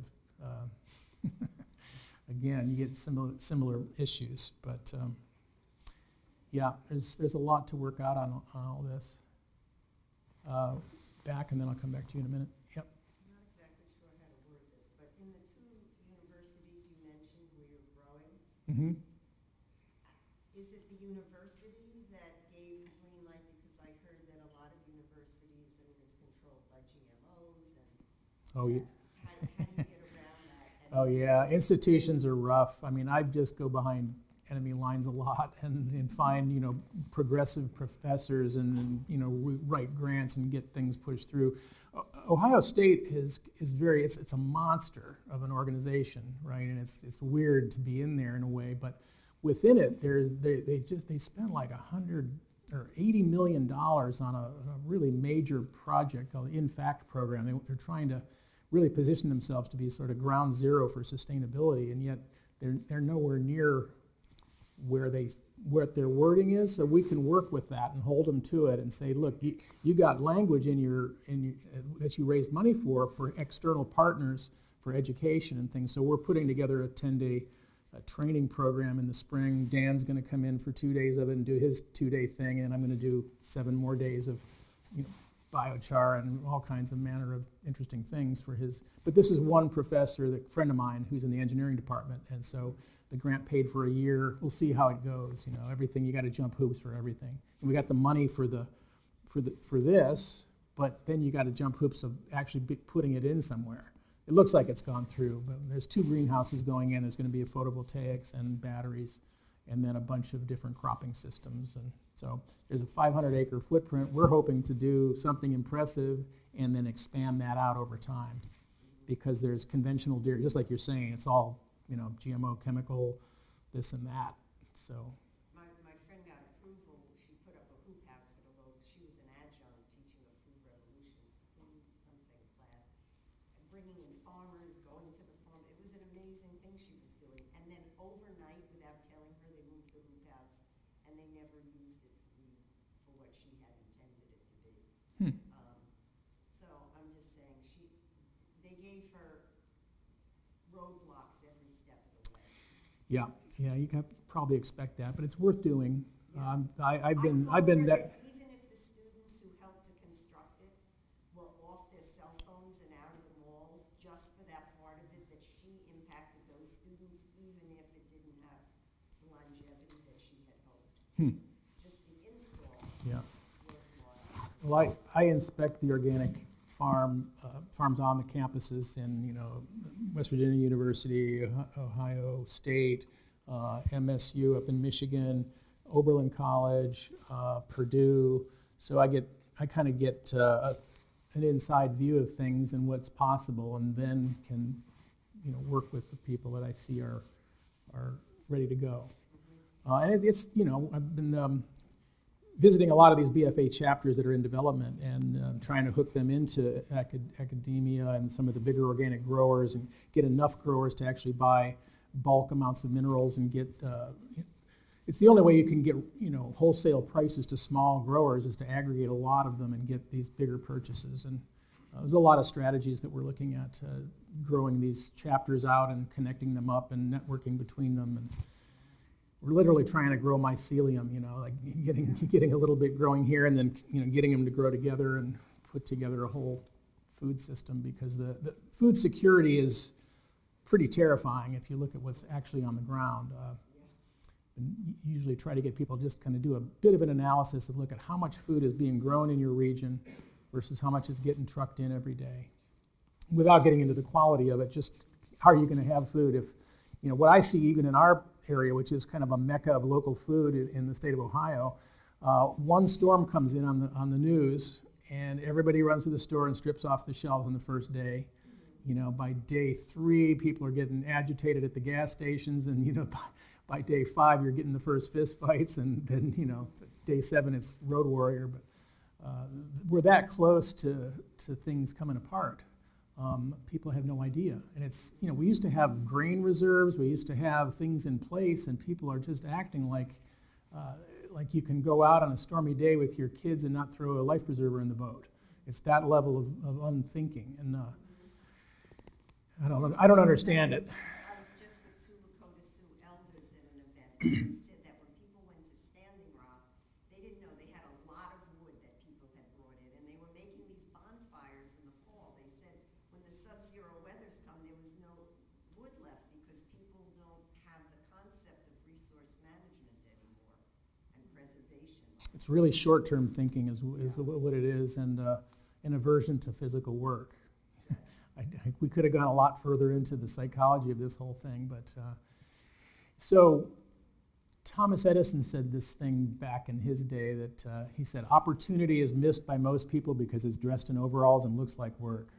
And I've been laughing about that for years, but when you burrow into it, at first, I think in his day it might have just been straight up laziness, but I think now it's that if you look at this crashing mitochondrial energy at the cellular level, people just don't have the energy. I mean, I've watched people, North Americans try to keep up with, the Mayans, that I work with down there, and it's getting harder and harder to see people with stamina to work physical work in the field, even though they're going to be. What's that? Yeah, right. It really is. It's and keep the bad oils out of them. Those cheap, poor quality oils are undermining the cell wall, and so you got energy leaking there. If you look at over time, the wild foods that were coming down to cultivated foods, and then the selection toward yields instead of nutrition, and the selection towards herbicide tolerance, selections toward everything but nutrition. And so now, the chickens have come home to roost, and we're paying this massive price.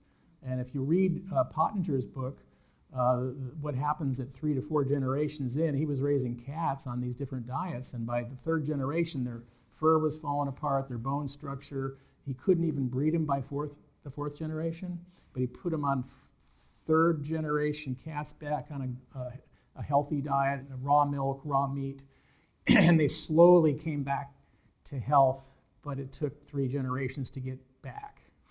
These things, it takes you about as long to get out of the hole as it took to dig yourself in.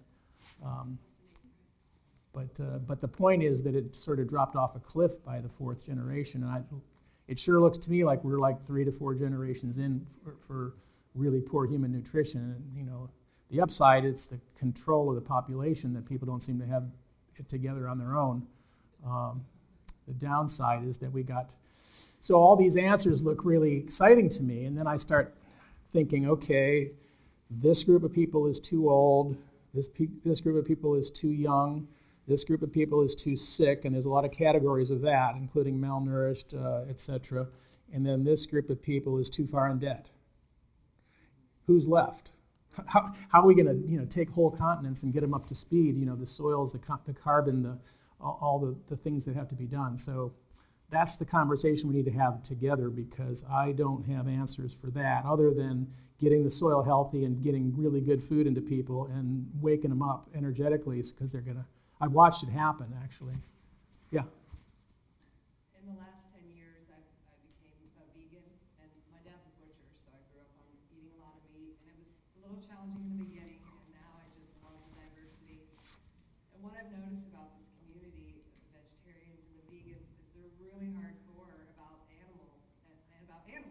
Mm-hmm. But a lot of them, I would say 75% or more, don't eat organic. They're eating these vegan, fake meats and fake cheeses. And, That's not going to go well. They care about the animals so much, they're not thinking about themselves and they're not thinking about the planet. So we started marketing organic food to the vegetarian, vegan community, and I'm always like talking about glyphosate and telling people we can't save animals and kill people and kill the planet. And so many people are duped by it, like Beyond Meat, which is this huge company that Tyson Chicken owns equity in. Leonardo DiCaprio invested $75 million, and he's a big environmentalist. But the organic conversation isn't happening. So I feel like that community, like the PETAs and some of these, they have the passion to take action and to go speak out about, you know, something that's really destroying the planet, animal agriculture. And if we could fuel that community with this conversation, they'll get it, and I think they'll go find it. I showed the film Future of Food. Yeah. Garcia's wife, Yeah. to a handful of vegans, and they were all shocked because they were just eating vegan donuts and, you know, all the vegan comfort foods. Huh. And they were like, wow, we had no idea about pesticides and GMOs because they're just like There's vision around animals. There's some really important pieces in there, and I have to be careful about how I talk about it, I think. I don't want to step on vegan toes, but it's not animal agriculture. It's confinement. It's the CAFO systems that should be absolutely taken out, boycotted. But if you look at broad-scale reversal of desertification in Africa and all over the world, there's no vegan option that I know of that touches it. The very best carbon sequestration I've ever seen is, I'll be there next week again. It's almost shocking, but with 400 acres of land. I mean, I'd love to hear a vegan tell me, I mean, you can care for the animals, you don't have to eat them, but you got to have animals in these systems to make the ecologies work. Alan Savory, some of his work, and but the one I'm talking about is a beef operation in Hillsboro, Ohio, on 400 acres of land with nothing but an electric fence and a herd of cows. He was able to raise 400 acres of land by 3 percentage points in 4 years. It's 3/4 of a percentage point a year. You can't ignore that. I mean, the carbon, yeah, the organic matter. That's crazy. And if you had Conversations need to happen in that space because people are just thinking that plant-based is the answer, but they're not. It's like a band-aid. compared to CAFOs, absolutely, but I would still want to know which plants they're eating and where. I got to go plate by plate. You show me an actual plate and where it came from, and I can talk about it. But to generalize that plants are better than animals is ridiculous. Will not be isolated proteins and the vital wheat glutens. Like I don't tell when I promote these companies, I don't tell people. I can't tell a meat eater to give up a backyard chicken or their own, homegrown beef or eggs and eat like a Beyond Meat product because they're going to get sick. So there is really no in between. Like the portobello mushroom, I think is the best vegan meat alternative out there, and it's a single ingredient. But most people feel like they need the taste of bacon or they need these, the burger that we eat. There's a really important conversation there, and it's you got to really kind of. I got kind of angry about it, but there was an article came out, and I like Jane Goodall, but she was like this whole thing about how everybody should go vegan. And I wrote back saying that yes, the CAFO is absolutely wrong, but that's like saying everybody should stop using electricity without considering solar or this just because of nuclear and coal and whatnot.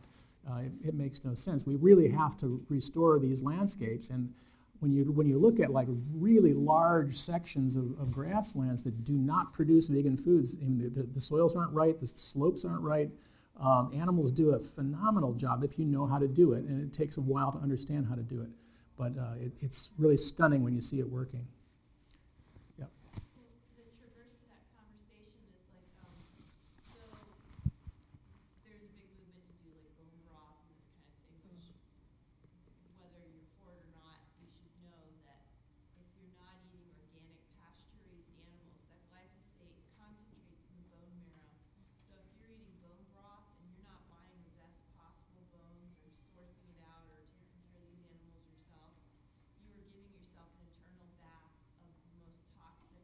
the opposite of why you're doing bone broth, yeah. Exactly, a concentration of it. Mm-hmm. The green juice, that's not organic. Yeah. Here and then you. Yep. I guess, question I had, just bringing it back to biochar, all the stuff I've seen, just really puts an emphasis on the inoculation of that before reintroduction back into the landscape. And it seems like, some of these systems are going to be generating, a fair amount of biochar. Mm-hmm. And I see, the benefit for bringing up the organic, the carbon concentration in the soil.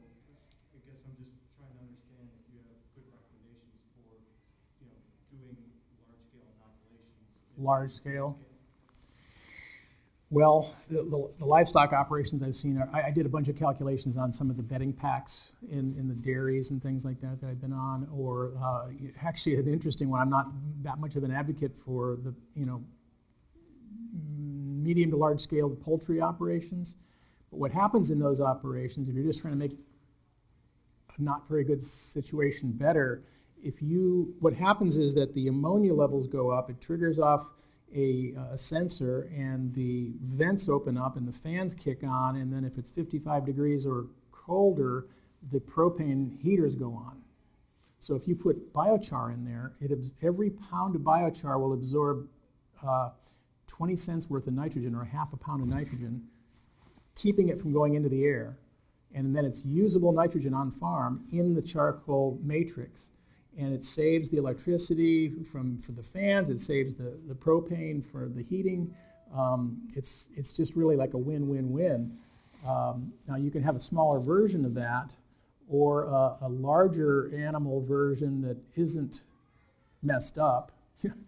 Grass-fed beef. Actually, most of the grass-fed beef operations are, or even like I just recently did a really nice 100% grass, organic, raw milk cheese operation where none of the bulk milk left the farm. It was all being aged right there, and there's lots of ways to do it, and there's almost an endless amount of ways to do bioremediation with it. But you're saying, okay, so there's a lot of ways to charge it. If you want to look at, a friend of mine, Phil Blom, has a TerraChar company, and he's got a page on there how to charge it, and you can just scale that up. It's fairly straightforward stuff, sea minerals and a lot of the stuff we're talking about in these protocols for BFA. Let's see, I had one, yeah. How do you spell his name? BLOM, TerraChar is the company. And, yeah, he's doing good stuff. He'll be at Acres next week if you're going. Is that near Asheville? No, he's in, I think it's Springfield, Missouri. He's in Missouri.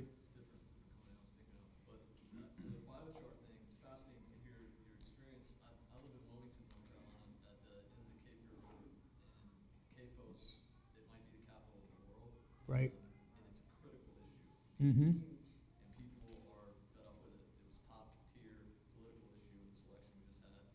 And, they've gotten sophistication down where they can actually measure the DNA of the E. coli in Mm-hmm. on the coast and back to the Florida Kings. Sure. Think about the level of energy that it took to actually figure all of that out. Well, they should use that to bust them. I mean, it's just like some of the toxic compounds of the chemical industry. You can molecular tag those, and then you find it in your well, then you got a lawsuit. That's exactly right. But to the question, I've been working with biochar. I just got elected in a write-in campaign for soil and water conservation district in my county, and I was speaking this language because people came out and want to change. And so one of the things I'm really interested in doing is trying to develop funding around the use of biochar, specifically seeded with micro packages.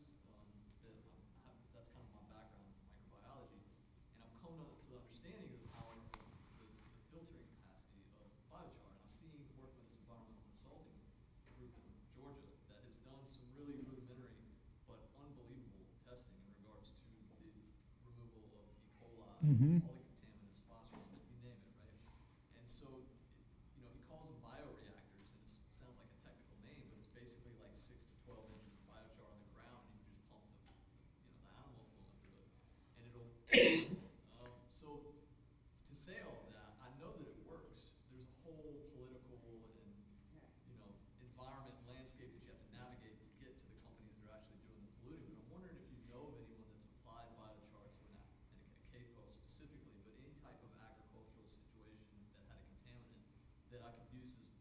Not right offhand, but I'm certain that it'll work. It's a matter of the volume. It actually gets interesting when you start combining it. Have you seen those socks or whatever they are, those geosock things? Well, you could actually mix it with straw, inoculated straw, with mushrooms and biochar, because they've done stuff with just inoculated mushroom spawn that just E. coli's coming off this way and then nothing on the other side. And you combine that with charcoal, and you could have something pretty powerful. So that, point source capture treatment. So when you look at like the western basin of Lake Erie, you go to every one of those farms where they got runoff, and you could just literally stop dead zones with a handful of techniques. Dr. John Todd has worked with CAFOs, with Eco Machines. Dr. John Todd. He's going to be at, not very far from you, well, in North Carolina anyway. I'm going to probably go down there, and I think it's March 8th at Living Web Farms. Yeah. Which farm? That's Asheville. Living Web. If you want an educational tool, there's a film, they have like 20 or 30 minutes. They're fundraising to do the full length, but it's called Right to Harm. It's all about CAFOs. It's not about bioremediation, but it educates people on the harm. I misspoke. Can't say specifically CAFOs he's worked with, but large operations which similar to CAFOs. Yeah, I mean, it doesn't necessarily have to be exact, Yeah, or no. just the precedent. It's so hard without precedent to go in and say, look, this is going to work. He does living machines, these aquatic biological systems that treat like, small town level sewage treatment systems and things like that. Not necessarily with biochar, but what's that? Burlington, It's Vermont. called the John Todd Eco Living Machine. Yeah. There's one in Rhinebeck, New York, and there's actually a school that installed one in New Jersey, the Willow School. The city of Burlington, Vermont uses the system. I've heard for of the that, sewage the system. living machine. Yeah, that's all good stuff in the bioremediation realm. Paul Stamets works closely with him too. Mm-hmm. Thank you. Yeah, and I'll get you next. Yep. In regards to utilization of cattle in farming, I just watched a really excellent movie. It's One Man, One Cow, One Planet. It's starring Peter Proctor. Yep. And how he was kind of one of the pivotal people in helping the revolution in India to help the Indian nation begin to reverse the damage done by industrial agriculture. And it's about biodynamic farming, which so at the heart of it in this movie revolves around the cow. They don't eat the cow, like he was talking about, but you need that. And just watch the movie. You can download it for free, really, on YouTube. One Man, One Cow, One Planet is a phenomenally uplifting movie. Mm-hmm. For soils that have been toxified, say maybe by toxic smoke or things like that, biochar probably could help with that, but then now you have heavy metals mixed with your biochar. What can you do from that situation? Can you do mushrooms? Do you know of anyone working to clean up soil? There are plants that take it up like heavy metals like 20,000 times more than others, that you can concentrate it with them, grow a series of crops of those and then compost them and grow it again. And I've heard of people actually able to extract material from that process that is still toxic, but there's a market for it. But yeah, there's a whole world there, and the fungi are definitely worth looking at, but really breaking things down. Metals don't break down, but sometimes they will be tied up and they won't come into play. When I've asked that question, because it's a good question, the answer, because the quality of, you probably know what not do about this, but the quality of biochar is so critical, and the way in which you can influence it, you can off-gas different contaminants based on what is there and what you need to move. And so the answer that I got, because I was specifically asking in regards to CAFOs, it's more than just nitrogen and phosphorus there. There's all sorts of stuff. Mm-hmm. And so if the biochar is holding contamination, because the selling point part of it is we are catching all the nitrogen and phosphorus, and then you can take it to the field and you got it for your crops. And you're also doing the same thing with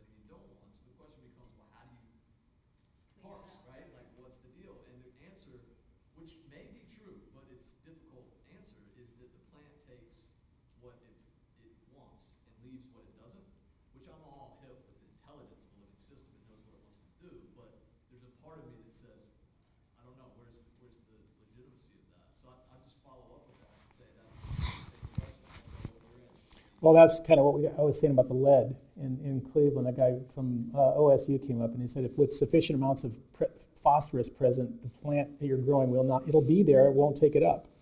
So it has to do with why the plant isn't taking it up, potentially. Yeah. Yeah, there is. This comment might be culturally inappropriate, but I'm going to make it anyway. Speaking of phosphorus, there's been books and documents about the impending world shortage of phosphorus, and production is concentrated in very few places. I think the largest producer in the world is the country of Morocco. But this gets to connecting a lot of different subjects. We talked about biochar, composting toilets, phosphorus, food security.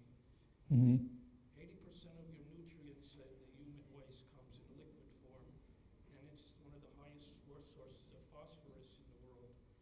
And you can activate your compost pile with your liquid human waste. You can activate biochar. You can put it through mushroom beds and produce mushrooms and decompose the wood faster. And when you dilute it 10 to 1, you can produce liquid fertilizer for your vegetable garden or your fruit trees. And if you collect your liquid human waste, you can get around suburban and urban regulations about compost toilets. And the reason I bring this up also is that just like animal waste are a massive source of water pollution, like they had pictures from space of the damage to North Carolina from their global warming and climate change-induced event they had with the rainfall of unbelievable amounts of dead animals going into the waterways and animal waste, billions of gallons of pig farm waste. Saw that, yeah. So your human waste is a massive source of water pollution around the world, including in our country. And if you take out the liquid waste, you're reducing the amount of pollution going into your sewage treatment. Totally agree. Yeah, yeah. And urine is an excellent way to charge biochar. In our workshop, we had a 5-gallon bucket urinal and telling people to please pee in it. It's amazing how much you can pee in this bucket and zero smells and so forth. But easy way to do that. The only problem with it is if you have kidney disease, you don't want to use it. I think Vermont is doing some trials on a bigger scale. Yes. Because I think it was it Solviva? I'm not Solviva, it was a woman in, yeah, I mean, I've done that on my property, just, in terms of fertilizer for my own crops, but I think Vermont was taking it a step further and doing community gathering, actually, and then doing it on a larger commercial scale, and I don't know if anybody knows where they're at in terms of any kind of data coming out of that. Doing it using biochar? Using urine. With biochar? I don't think it was with biochar. I don't think it was with biochar, just as a fertilizer. To your Diluted, point, right. To your point about instead of losing it into the Sure. public system or into septic systems to actually capturing it. There's all kinds of opportunities. I think they mixed it with wood ash. Okay. Biochar would be better. Yeah. Okay. Yeah. Brattleboro. There's two. Let me get the guy in the back and then I'll get you. Yeah, I wanted to ask what you knew, or what your thoughts are on humic substances and using them, particularly potentiated my question here with biochar. Yeah, very good. Yeah, no, I think it's a complex topic when you get into like which ones and what's in them, and there's like a lot of non-agreement among the humic companies, but fulvic acid and humic acids are excellent in a mix. It's a charging system for biochar, if that's what you're asking. Yeah. Yeah, they're fascinating compounds. I will say one thing about the phosphorus is that really the answer to global phosphorus, peak phosphorus, is mycorrhizal fungi. I mean, there are waste and things we can use around, like you're saying, but it's like saying there's a nitrogen shortage when when the atmosphere is full of it. This biological pathway for these things. That's what we should be looking at. Have you helped with any urban food forest farms or have any Yeah, we had a few, I believe. We did 3 permaculture design courses in Cleveland over about a 7-year period. And I'm going to be visiting not an urban one, but a large one in Florida. I think it's at least 25 acres coming up that's connected to Living Web. Where is that In Florida, I want to say about a third of the way down on the east side, but not too far east. I'll know more if you want to get my contact. My contact information is on the BFA website for the Ohio chapter if anybody wants it, and feel free to get a hold of me. Yep.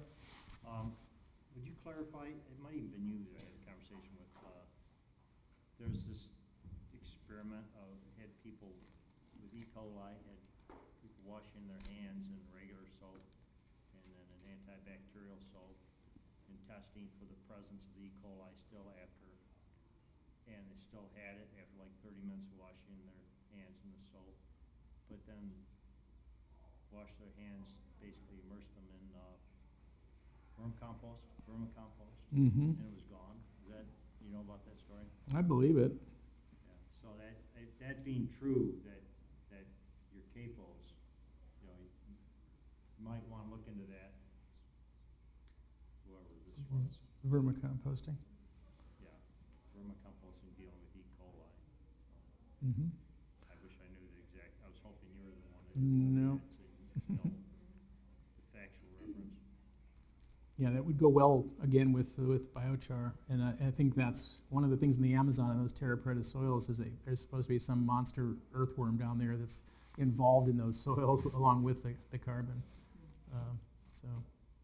Can you explain how you use the biochar and how much and in what instances? I think it's like 10 to 30% in a compost. I like it in compost. I've been doing a base with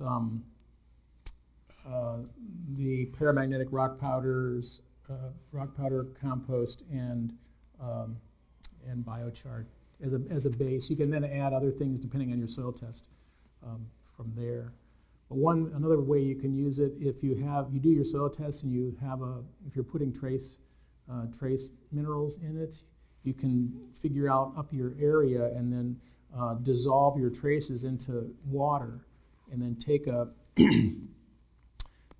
bucket of biochar above the bucket of water with a pump, and then run it through it and have it overflow back to the water. And what you do, you use a electrical conductivity meter, and you get a pretty high reading initially. But then as that's circulating through, your numbers are going down to close to 0, and then you know all your traces are now in the biochar. And then you can spread that out over the area that you've calculated, and then it's held in the biochar, so it's not going to leach away in the first rain. Then you could blend that into a larger amount of compost at that point, and see what I'm saying. Do you have something? I just wanted to say that last year was my first year at this, and I saw your presentation, and you're just amazing to watch, and the slides are all really beautiful, and you're so engaging, and some of the sessions I'm falling asleep because it's not really my world. I'm learning, but you're really good. Thank you. Really engaging and fun, and I'm learning There was a lot, and fair bit of repeat from last year, but you probably caught that. But yeah, this new stuff all the time. Thanks.